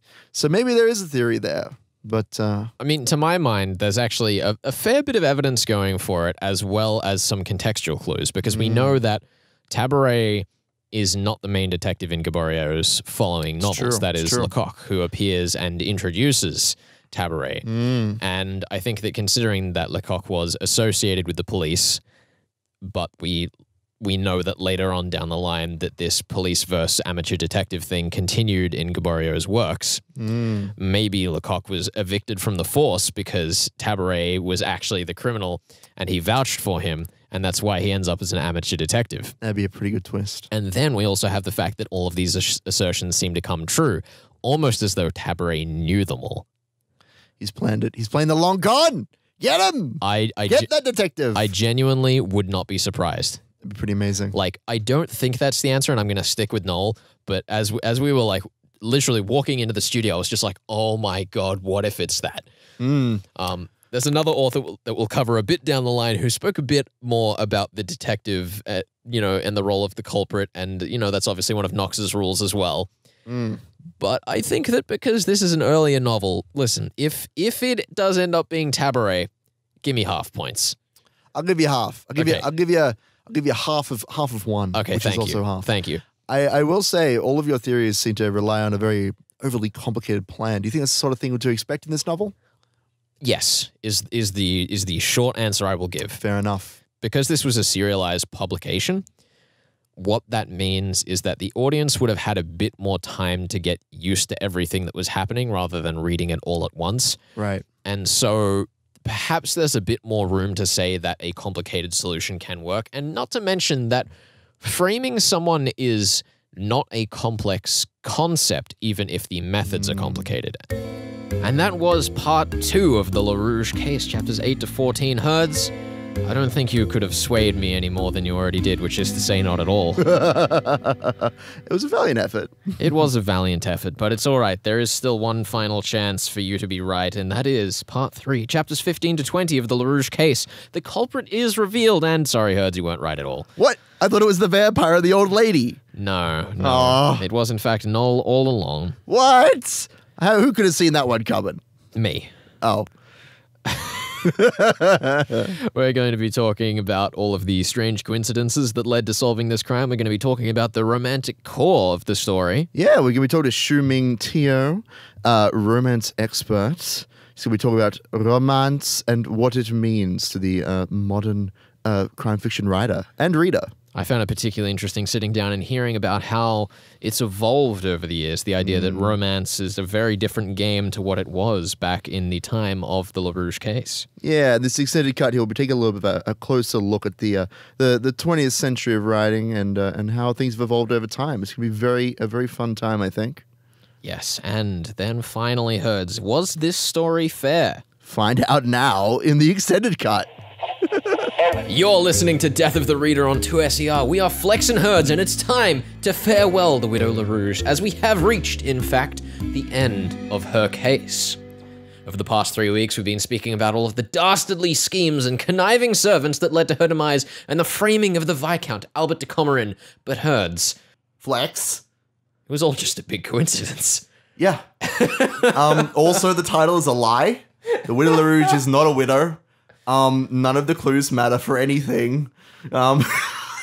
This is the fun part about this novel, and actually why I enjoyed reading it so much, especially last week, getting to chat to you and being like, why do you think that the broken foil has been missing and that they found the kid gloves and there's the money boots and the... It doesn't matter. The answer doesn't matter. It just happened to all be occurring at the same time. Albert was like, yo, I'm going to go and see my sweetheart. And I was like, I'm going to kill a widow who isn't actually a widow. And then he left his stuff on the train. I know. Like, the thing is on the one hand, I feel like I should be furious about the fact that none of the clues mattered at all. Are you furious though? This is the question. Because like there wasn't really any foreshadowing, I thought, as to the fact that everything was just happened, right? No, there wasn't. However, I went back and I've read the first few chapters over again, which we'll talk about later in the show. But it occurred to me, Ben, that everything Tabaret said was a coincidence. Sure. Yeah. I mean, he literally would talk about, this is the son who has been switched with the other son, but they hadn't actually. That's what we find out later, of course. And he's just living right near Noel. Like, the whole book is a big bag of coincidences. It is. Right from the beginning. And I was mad about it. I was, like, genuinely frustrated with, like, I put in all of this goddamn effort, and you're telling me he just left it on the train? Yeah. He just left all of the evidence on the train, and then they found it, and, like... He had a little name tag saying, I am the murderer, and he left it on the train, but then it turned out that Albert also had a name tag that said, I am the murderer, but it was, like, misspelled a little bit, and so they were like, you're the murderer, we got you! Nailed it, going to jail, getting hanged. But yeah, after that reread, I was like, oh, it was all coincidences, and he was just open about that the whole time. Also the power of love.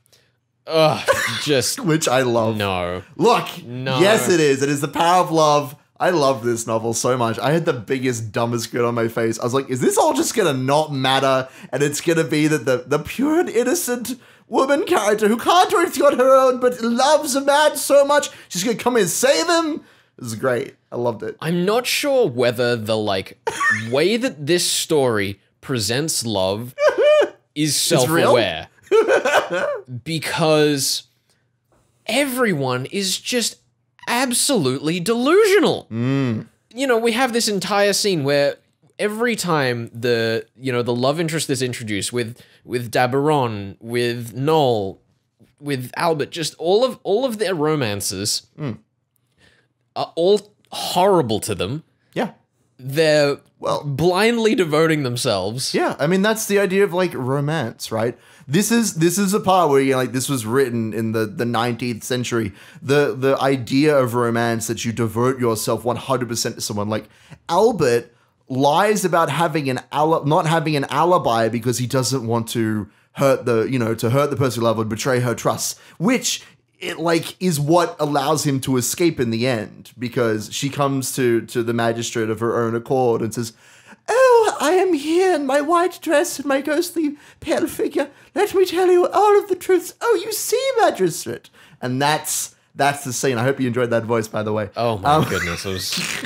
But, like, the thing is I'm not sure whether, like, these relationships were as ridiculous as they read. Like, was this meant to be, like, a serious, like, oh, look at how hard these men are pushing for this romance? Like, was this actually what Gaboriau thought was a compelling romance? Or was he aware of how, like, absolutely stupid these characters were? Because I'm on the fence about it. I definitely think there is an element of tongue-in-cheekness. Like, we can see that he's poking fun at the aristocracy all the time. Yeah.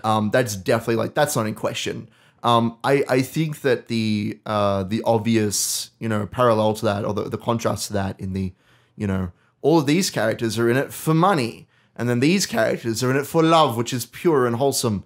I mean, I'm not sure if he's making fun of that or if it's just kind of part of the, how do I describe it? Not satirical, but just the strange plot that they get caught up in, I suppose. Well, I think if it was like one or two of the characters that had this style of relationship, and then there was another example of like a better relationship, so we could kind of laugh at the difference between them, then I'd feel it was more tongue-in-cheek. Yeah. Because it's all of them, do it feels like, is it taking itself seriously? Which is a bit weird. Well, especially we have the reveal from Juliet, which is something it's kind of subtly is in air quotes, but there is very Juliet, little subtlety. Is saying, "Oh, how you bore me, Noel. You just give me money and you never let me see your friends." And then in the end, when he comes to her and is like, "Yo, we gotta run. I am wanted by the police. I am being hunted like an animal," which is great, by the way. That chapter where it describes Noel and his mindset as he's like stumbling through the streets and people are looking at him, he's getting paranoid. That is a fantastic chapter. Yeah. It is completely different from everything else in the book.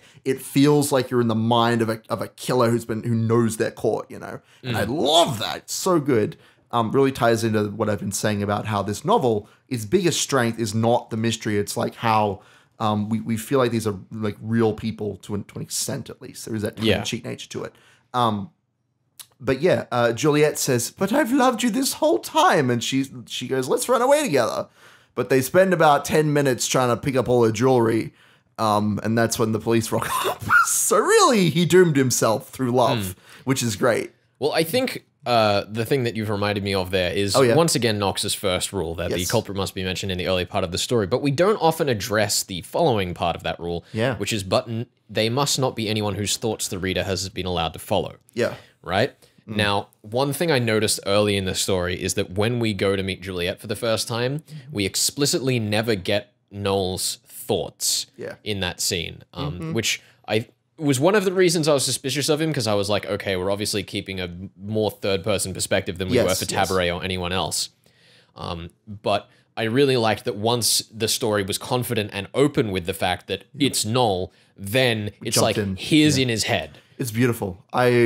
I wish that more murder mysteries would do this. I think most ones that I've read, you find out who the culprit is, or the ones I'm aware of, you find out who the culprit is, and it's like, oh, I've got you, and then there might be a chase scene, but that's it. We've got him, and then we end, and we follow our heroes for the rest of it. But we spent a good long while with Noel, like following his thought process, seeing how he could run away. He even has like a fat sack of cash. From his father, no less. Is this whole, and that is a whole like crazy, journey finding out that he is his father, but not actually. Like he's not actually a legitimate son, and then the widow's husband shows up to tell us everything. Anyway, but that entire thing was like, it was obviously meant to be confusing because it was meant to be kind of one of the core puzzles of the story. It was very silly, but just trying to follow who was related to who and who knew who, and just all of that was perhaps the most difficulty I've ever had in a single murder mystery doing so. Yeah. To the point where over the past 2 episodes, I've constantly accidentally called the Count the Viscount because I was so stuck on who was who that it didn't even occur to me that they were 2 different characters, because I kept referring to Albert as Albert instead of as the Viscount. I definitely think it's one of those challenges of going through a translated book, a book from long time ago. We don't have these same kind of, I don't know if stands is the right word, but these same conventions, like as you say, when we're jumping back and forth between first person, third person narratives, we have these coincidences. We have, we're introduced to all of these suspects, even back in the first chapter, that we don't see until the very end as well. Like the man with the earrings and the man with the sunburn, it does not even show up. He's introduced as a lead, like witness or, accomplice maybe to the crime, and we don't, I expected, we're going to get a couple scenes where we go to see each of these characters and find out what they're about.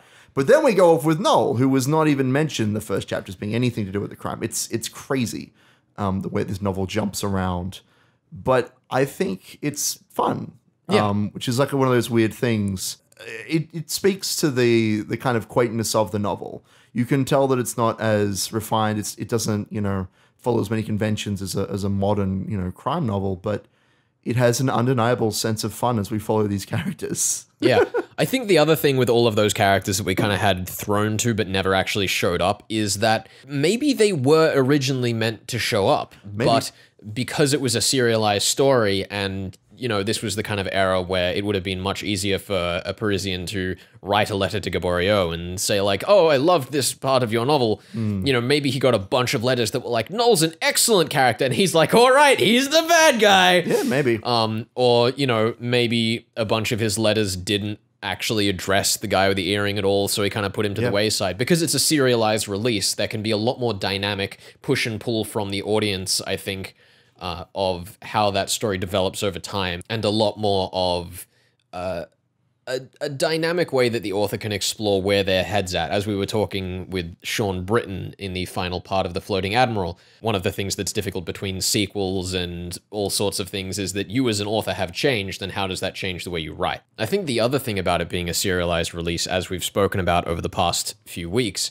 is that, maybe he was trying to keep it a lot more unpredictable by intentionally being vague and breaking rules and foreshadowing things that weren't actually relevant. Like, I don't want to say that that lends itself to a good story, because I do think it feels like a bit of a waste of time. But in the context of someone who would have been following that week to week, I don't think it would have been as painful if you were along for the ride when it was coming out. Yeah, well, at least for a lot of exciting moments. As I say, the chase scene of catching the criminal is often kind of superfluous and kind of tacked on the end. And like in a movie especially, it's all about the spectacle. Let's see how many snipers Sherlock can dodge as he heads after Moriarty. Whatever, he's going to catch him a reason. Who cares? I don't remember that part of the books. I'm pretty sure that was in the second Robert Downey Jr. movie. There was a scene like that. Anyway, it doesn't matter. I know that one.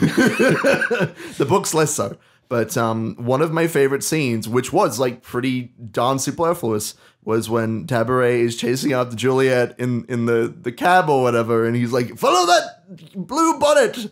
And the driver in his head is like, I see, he's found out his woman is with another man. And then he chases her for 20 francs, and then he's like, "Oh, she's getting away." And in his mind, the cab driver is saying, "Oh, well, I'm on the side of the woman usually in these cases, but for 40 francs, I'll chase her down for you." And it's very silly. Like, I don't even remember. I don't think he got a name, the cab driver, but he was one of the funniest characters, just with only 3 lines, all in his head. It was beautiful. But as you say, there are some weaknesses, and I think that the biggest weakness that I kind of found was in the ending, where they're like, "Oh, the murderers killed themselves, but they have just enough strength to write a confession, so everything can be put to right." And the couple, the like romantic interests can get together, and that's it. And it just kind of trails off with like Tabaret. I think there's a nice little nod to Tabaret saying that he then, was more interested in cases where guilt was not 100% prescribed, which is nice. But it definitely feels more like it's like we got to the second last chapter of the book, we had our climax, and then we jumped straight to like the post-credit scene. Like there should be a scene between those two things, saying this is how we wrap up all the. I don't know. I feel like it just wrapped up like very quickly and strangely. I don't know if you felt the same or not. I do agree with that. I think that we've been complimenting the book over the previous 2 weeks about how consistent it was in tone. As we should. And I think that was true right up until that part where you mentioned where suddenly it's like, hold on, what's just happened? Where have we jumped? Yeah. But, and I'll speak about this a bit in the third part, I don't think that it's entirely unjustified. It can feel a little bit weird, but it's one of those things where in the detective story, realistically what happens is that, the culprit gets caught, life goes on. Yeah. And how do you wrap that up tidily? There's not as much of an event after the culprit's been caught. See you in the next one, right? That's usually how those end. Yeah, like if they'd put like a throw to a following novel or something, that's kind of one of the standard ways to do something there. Sure, but, it didn't bother me even if it did stand out. Yeah, for sure. But right now, Herds, it's time to jump over to Hsu Ming Teo, professor from Macquarie University and an expert on romantics who can hopefully set us straight about what's going on with all these damn love stories. This is Death of the Reader.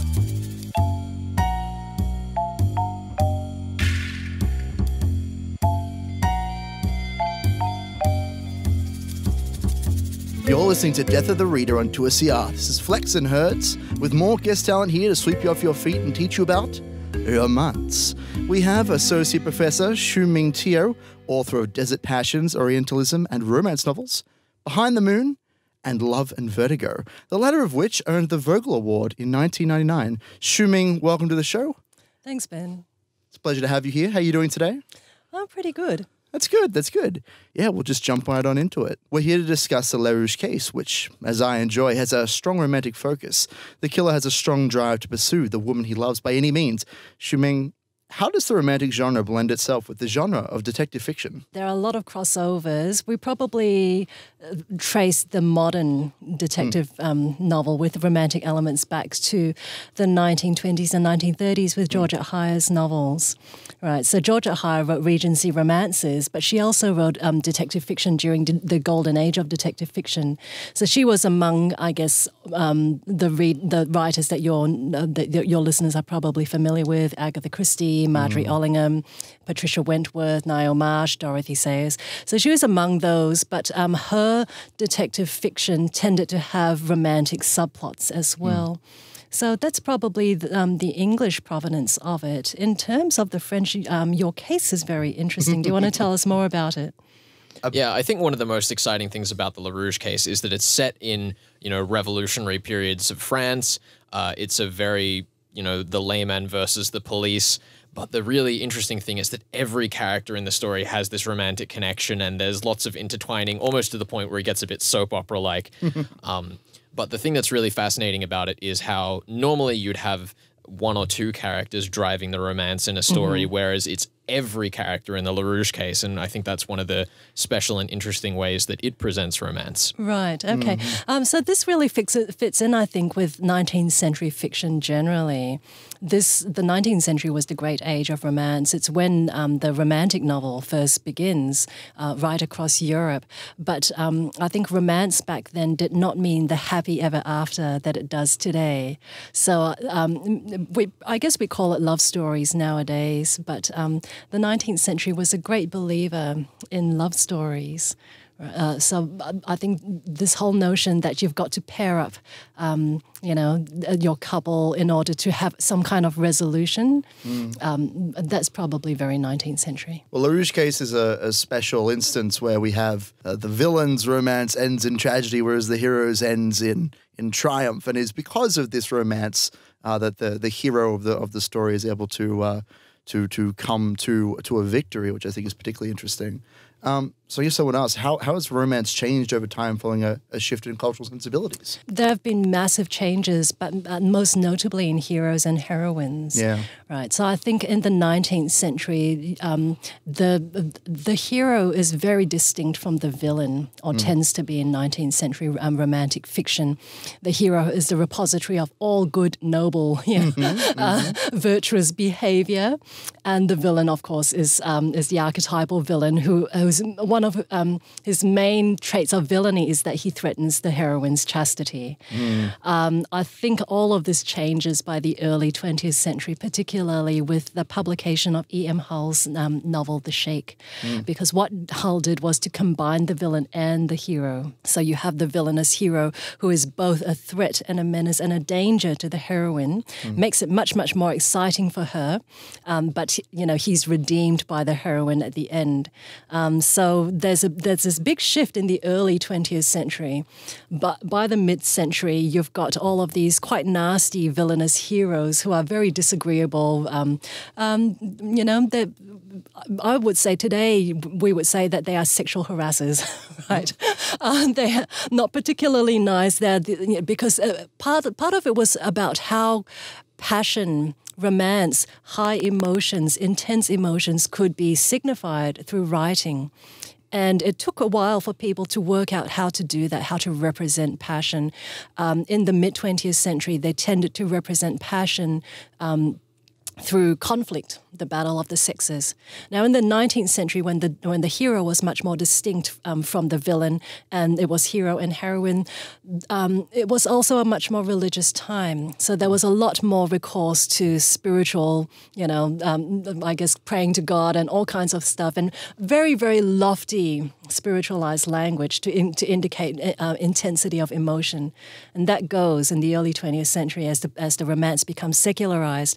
Then we've got the conflict of the sexes, the battle of the sexes, where hero and heroine just don't seem to get along. They spend the whole story fighting, and you wonder why they end up with each other at the end. Right. Now, that changes towards the end of the 20th century. And a lot of that has to do with the Americanization of the romance novel as well, when you start to get more normal, more realistic types of heroes and heroines being represented. I think the other thing that was interesting, particularly about the Lerouge Case, as you were talking about how it's, love was more of a tragedy and less passion-based back in the 19th century. A lot of the relationships and romances we have going on in the Lerouge Case end up being fruitless or seemingly critiquing the way people treat each other. For example, one of the main characters in the novel, Noel, his romance is very much one-sided, where he's just giving this woman everything that he has and getting nothing in return. How is that reflected in the romantic genre at the time, and how much is that reflected in other works? Okay. That's coming straight out of Romanticism, like Goethe's Werther, the sorrows of the young Werther. The 19th century was an age where people really believed in unrequited love. right? And this is the purest form of love, and the purest ending to a love story is a tragedy, because that makes your emotions that much sharper than if they were all to end happily ever after.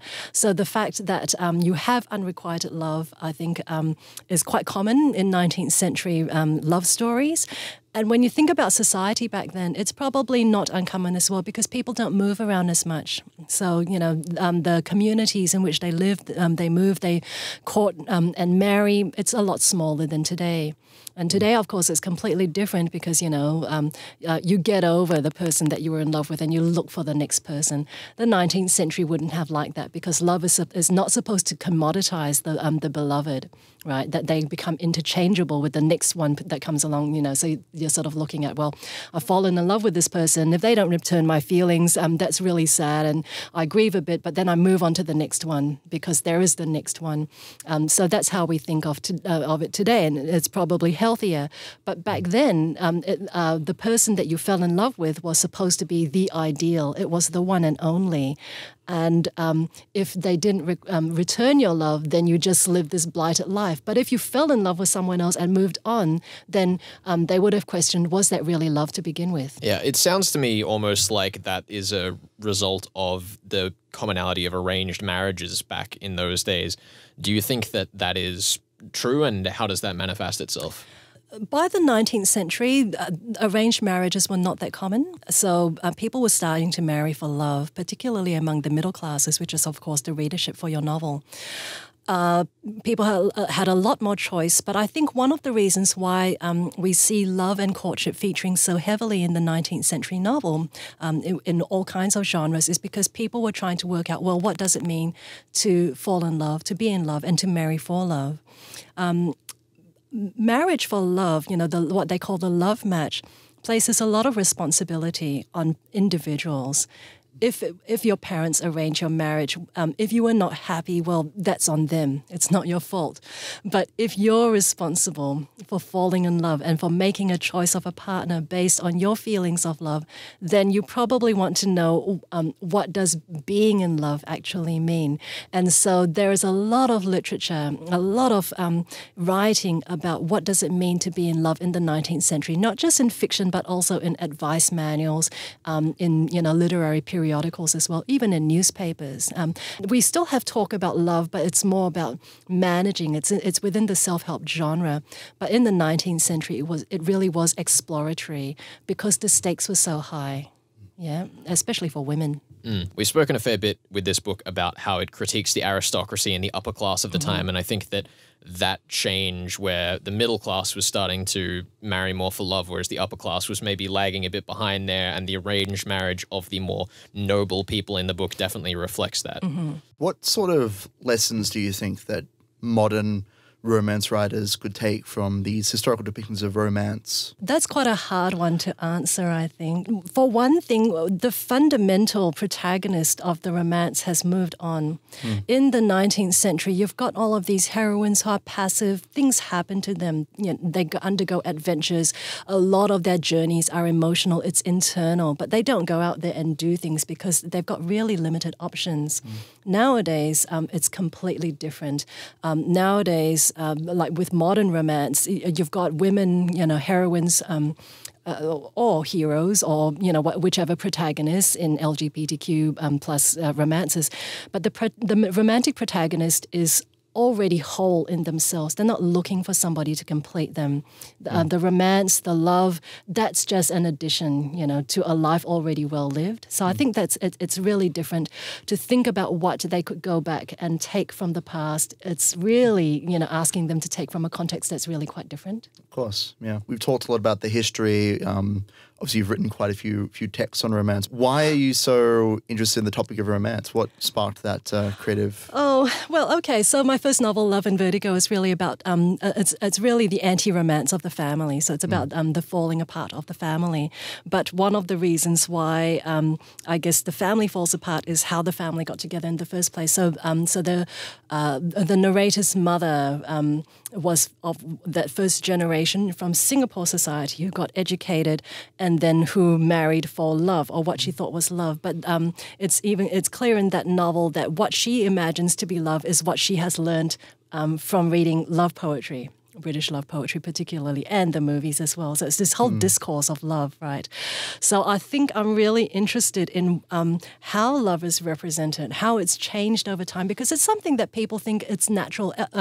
Everybody thinks that they know something about love. Right, that they're an expert of in matters of love because of their own experiences, and yet when we look at the history of love and what it means and the ideas that are attached to it, this changes over time, right? So if the ideas change, the emotions change as well. So, for example, today, we are quite reluctant to think about a lot of pain as being a part, a normal part of love. In the 19th century, you couldn't have love without having pain because the suffering process was supposed to, accentuate the experience of love, right? So that's one thing that is really quite different. The way people express love also differs significantly. So there's one of my favorite anecdotes is an early modern scholar who looks at Welsh traditions of love, and he says that, well, in this village in Wales in the Middle Ages, how young men would express their love or attraction for a young woman, it would be to pee on her dress, right? It's a practice that it's called Rhythu, R-H-Y-T-H-Y-T-H-U. Now, today, we think that, that it was assault, that it expresses contempt, right? It's completely not very classy. It's completely the opposite. Yeah. But it just shows that love has a cultural history, and how it's expressed is actually very much determined by culture. Yeah. So that's why I'm really interested, I guess, in the topic. That's an excellent answer. Yeah. Makes me wonder what sort of strange new things we'll be doing in the near future to express our love to each other. Hopefully not taking lessons from the Welsh. No, not in that regard anyway. Maybe from your novel. Maybe, right? maybe. We'll throw all our money at someone and then get shot at the end. Anyway, that won't be pleasant. Yeah. I've heard you describe crime and romance fiction today as a flourishing subgenre. What makes you say that? Could you tell us a little bit more about that? Okay, so as I said, crime and romance as genres or subgenres start to intermingle from the 1930s onwards in the novels of George Hire. And they, there's a sort of lag in the 20th century, the mid-20th century, when it's really about the Gothic and the romance. But when the romance genre takes off, especially in the 1980s, so this is when the genre becomes Americanized, there's a whole lot of American writers, they're bestsellers, and they're writing romance, and then the romance ceases to be sufficiently interesting for what they want to do.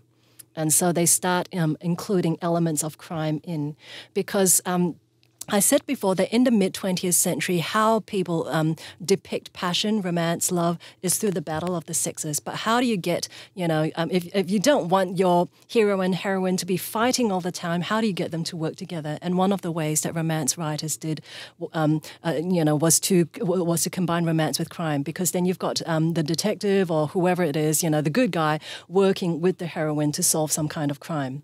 Right, and they're both working on the same side, and that becomes really, really popular. So you've got novelists who are still writing today. They're making mega bucks.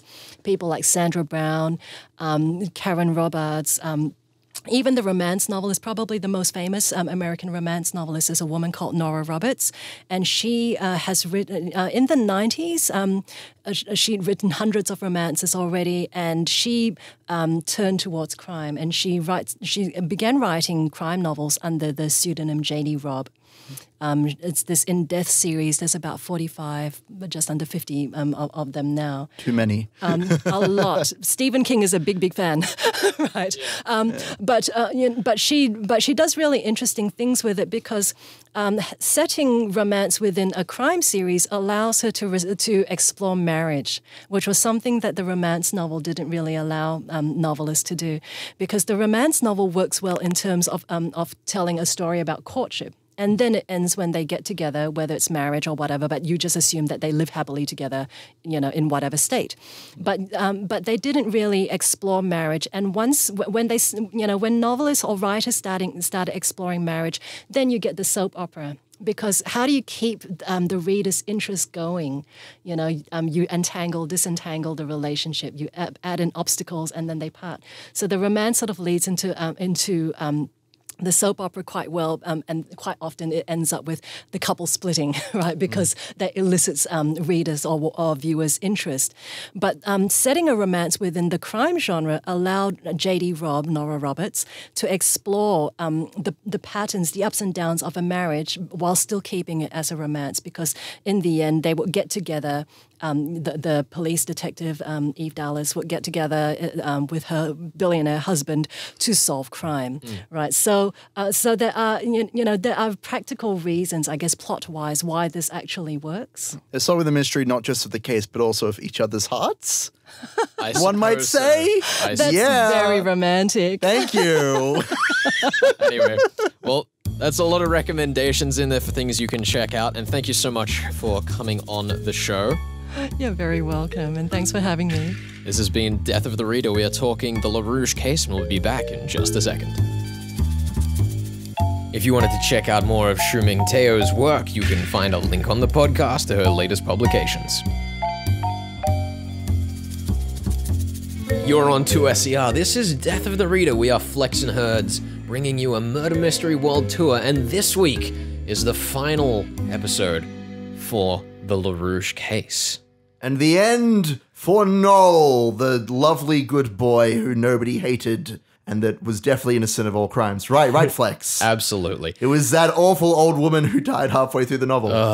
So this is the part of the show where we talk about what we thought of the puzzle, how fair it was, how absolutely goddamn right I was, ish. Whatever. It's just going to happen every second week, so just get used to it, guys. Just buckle in and get ready for the ride of him. Just tell me how smart he is. I'll just put on my smug glasses and Smarty we'll pants. carry on. Yeah, it's awful. I don't think I can take as much credit for being right about this novel as we could have for the previous novels we've covered, because, as we said it earlier in the episode, it's just an absolute pile of coincidences and practically tells you what's going on. It's great. I love it. This is my favorite murder mystery, where like the mystery drives the plot. It brings us to this moral of like love conquers all, but also can bring you to your downfall. That's a cool thing to explore.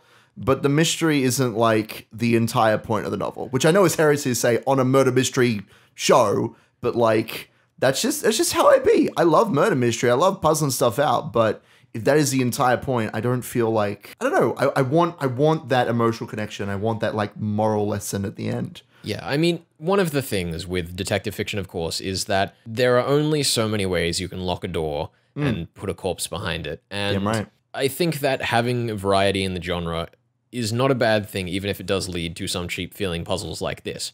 But as you say, the puzzle is not the core of the story in the same way it is in others.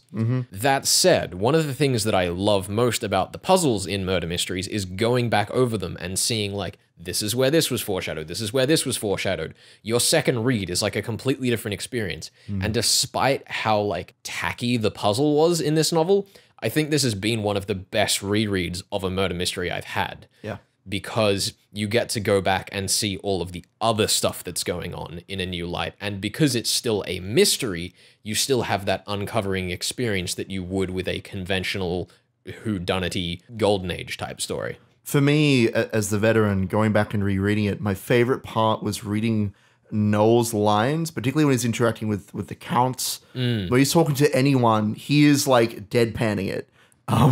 You know, yeah, like it's fantastic. He's a psychopath. Even if everything he set up was, you know, kind of a coincidence and he was kind of rolling with it and kind of overwhelmed by the whole thing. Watching this battle between the two, I'm going to keep calling them the two good boys of the story, Albert and Noel, and seeing how Albert is completely clean. He does everything chivalrously and romantically. And then Noel, who's like, oh, don't worry, I'll get Albert out of prison. I'm sure that I'll do that. I think, I should double check this, but I don't think he ever says, I will catch the culprit. He just says, I will get Albert out. Yeah. Which is one of those fun things of, we don't really know whether he's obviously not, you know, he's not going to, you know, out himself, but like, maybe he did want to get Albert out of that situation. Maybe he really did want to say, oh, well, it's somebody else. It's person X, you know, it wasn't me, it wasn't Albert. But like looking through his dialogue and seeing all the times that he lies to people and see that undercurrent of his debt to Claire Jo and Juliet and all that stuff. It's fantastic to read over. And yeah, I hope you enjoyed that as well. Yeah, I have about like 4 annotations for every single page of the book, and every single one of them that is a null piece of dialogue has avoids thing next to it. Yes. Because every line he says, as you say, dodges. is dodging an issue. And it's one of those things, I picked up on it on the way, but I didn't realize how egregious it was until a reread. And I really love going back over and being like, oh, and they didn't mention that, and this one, and this one. Yep. It was a fantastic experience. It's really great. I think one of the other things that I really loved about Noel earlier in the story is that when we first meet Juliet, I realized on a reread, like, there isn't even really a clarification on when that scene is happening. No, not really. No. Like, you know, obviously it says 8 days until I've resolved this, but it never says what that resolution is, and there are multiple events in the novel that it could be leading up towards. True. It does kind of reveal it a bit later in the book. Claire Jo, he has a conversation with Claire Jo where he says that, you know, oh, I will pay back your debts. I just need you to give me an extra week and I'll have all the money I could ever want. And he doesn't because he dies, but you know. Yeah, but I really enjoyed going back over and seeing like, oh, okay, so this, you know, this was positioned here in the story, and then all of the reasoning I'd done about what if this was a time jump to after the crime or before the crime or here, there, or elsewhere, it really wrapped it up nicely on a reread, and I think that's perhaps the prime example of a scene that I enjoyed on a reread. Sure, yeah. I think the other thing that caught me off guard a little, but I'll still kind of take credit for it, No credit. was I know what you're about to say. No credit. Juliet shooting Noel at the end. You know, That is not a double obviously suicide. a Romeo and Juliet parallels right there. Not a double suicide. That is a Such man a being good like, moment though. he's like, I'm going to kill myself so that I can preserve my honor. And she says, no, you're not. And then she just shoots him in a worse way so he dies really slowly. It's awful. It's just terrible, but it love also it. absolutely fits their relationship. It does, yeah. It's a She beautiful, ruins him. She ruins him financially and then in the physical body. It's Great. It's an excellent little snapshot of their dynamic. And yeah, as you say, this is the stuff that I like in this novel. But here we are, Herds, to rate the fairness of this story. And I have to say, Oh no. I have never witnessed a greater essay upon Rule 6 of the Nox Decalogue. Oh my goodness. Which rule is rule 6? No accident must ever help the detective. Yeah. Nor must he ever have an unaccountable intuition. Yeah, that's just which proves to be right. That's just this novel in a nutshell. It's just rule 6. I am like convinced that Knox wrote that rule after reading this novel. I genuinely would not be surprised. It's great. The thing is like, if you were to read this rule as no accident must ever help the detective, right? Cool. Yeah. That's a good rule. Mm-hmm. But then when you add on the nor must he ever have an unaccountable intuition, He does that all the time. That's a little more suspicious. That's a little more this novel. Yeah, sure. Then which proves to be right, that's this novel. Yeah. Hands down. I mean, it's nothing but coincidences and him saying, what if this is a plot thing? And then it just is a plot thing. And that's the novel. At the same time, though, it's also an excellent lesson in how to effectively use Rule 8, which is that the detective must not light on any clues which are not instantly produced for the inspection of the reader. There you go. Everything that was noticed was told to us immediately. Yeah. And I think that, it felt a little clunky, but I feel like that's more because I'm a modern reader, and there's a lot of, he thought this, said he, and there's a lot of older style dialogue which made it feel a bit clunky, but I never thought that when we had a revelation or a piece of evidence that was noticed that it was unjustified. I just find that quaint and amusing is the problem. The way that I approach these sorts of novels and movies too, I find, putting it in its perspective of this was written 2 centuries ago. Yeah. I think, oh, isn't this quaint? Isn't it funny how we don't do this anymore? Because we realized it was clunky and it was kind of dumb. Yeah. I don't know. I'm not bothered by that sort of thing personally. If I read a novel that was written, in the 21st century or was like that, I'd be like, yo, get that out of here, unless it's satire. But I really enjoyed it myself. I thought all the characters were great. I don't think there was a bad one in there, I don't think. Except Noel. Except for Noel. But he was a good boy. He was a good character, but he was a bad character. If you catch my colt.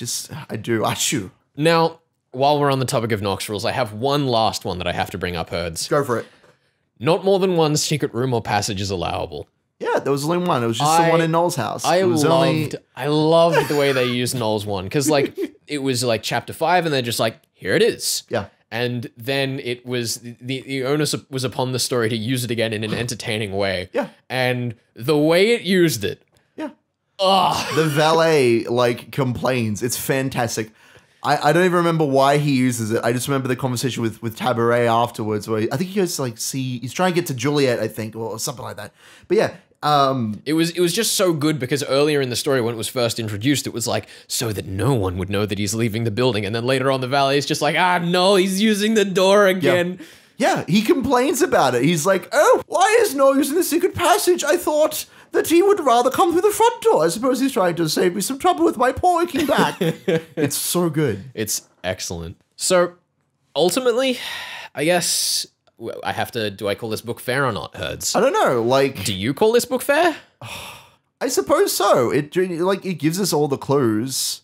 It's just that all those clues are coincidence. I don't know. I mean... I think the main thing to me about whether I'm deciding whether or not this story is fair is that I need to know what the blurb on the back of the book said in the publication of this. Because I've been reading an ebook which didn't have it because it was a public domain copy. Yeah. Right? So I don't know what people came into this story knowing. I knew next to nothing. I think if the story was a bit open in that blurb about what it was, I'd be a lot more receptive to its style of play. Well, would have had a blurb. It was serialized. Like, it was a little thing in the newspaper. Well, yeah, but you know, in the newspaper, you'd have like Yes. the Lerouge Case by Émile Gaboriau. Witness the detective Tabaret goofing around, whatever. It's true. It's You what he know? does. So obviously, that's not like that doesn't change what the book is. But I think that I came in with too different of an expectation to this story than it wanted me to come in. Yeah, I think that, I mean, that's the kind of trick with any novel in general, really, but especially with like mystery novels. If you come in expecting there to be, a very light mystery and it turns out to be incredibly complicated, you're like, well, this isn't the novel I signed up for. If someone tells you, this is a story about love or whatever, you might be more primed to figure out the mystery. And that's kind of one of the challenges, especially on my end, when I'm the veteran of like trying to lead you through the story without just saying, like, I was, teasing a little bit in the second part mainly, I think. Talk about how, like, romance really is the true power here, but, like, I wasn't really setting expectations for you. I was just teasing, because that's what I do. I mean, and that's fine. That's what we're here to do. It's true. It's true. But you know what we're here to do now, Hertz? Tell us. We're Flex. here to pick a new book. No, you get to do that this time. I do. I What have will you be the got? veteran this time. I'm doing something a little weird this week. What? This wasn't weird?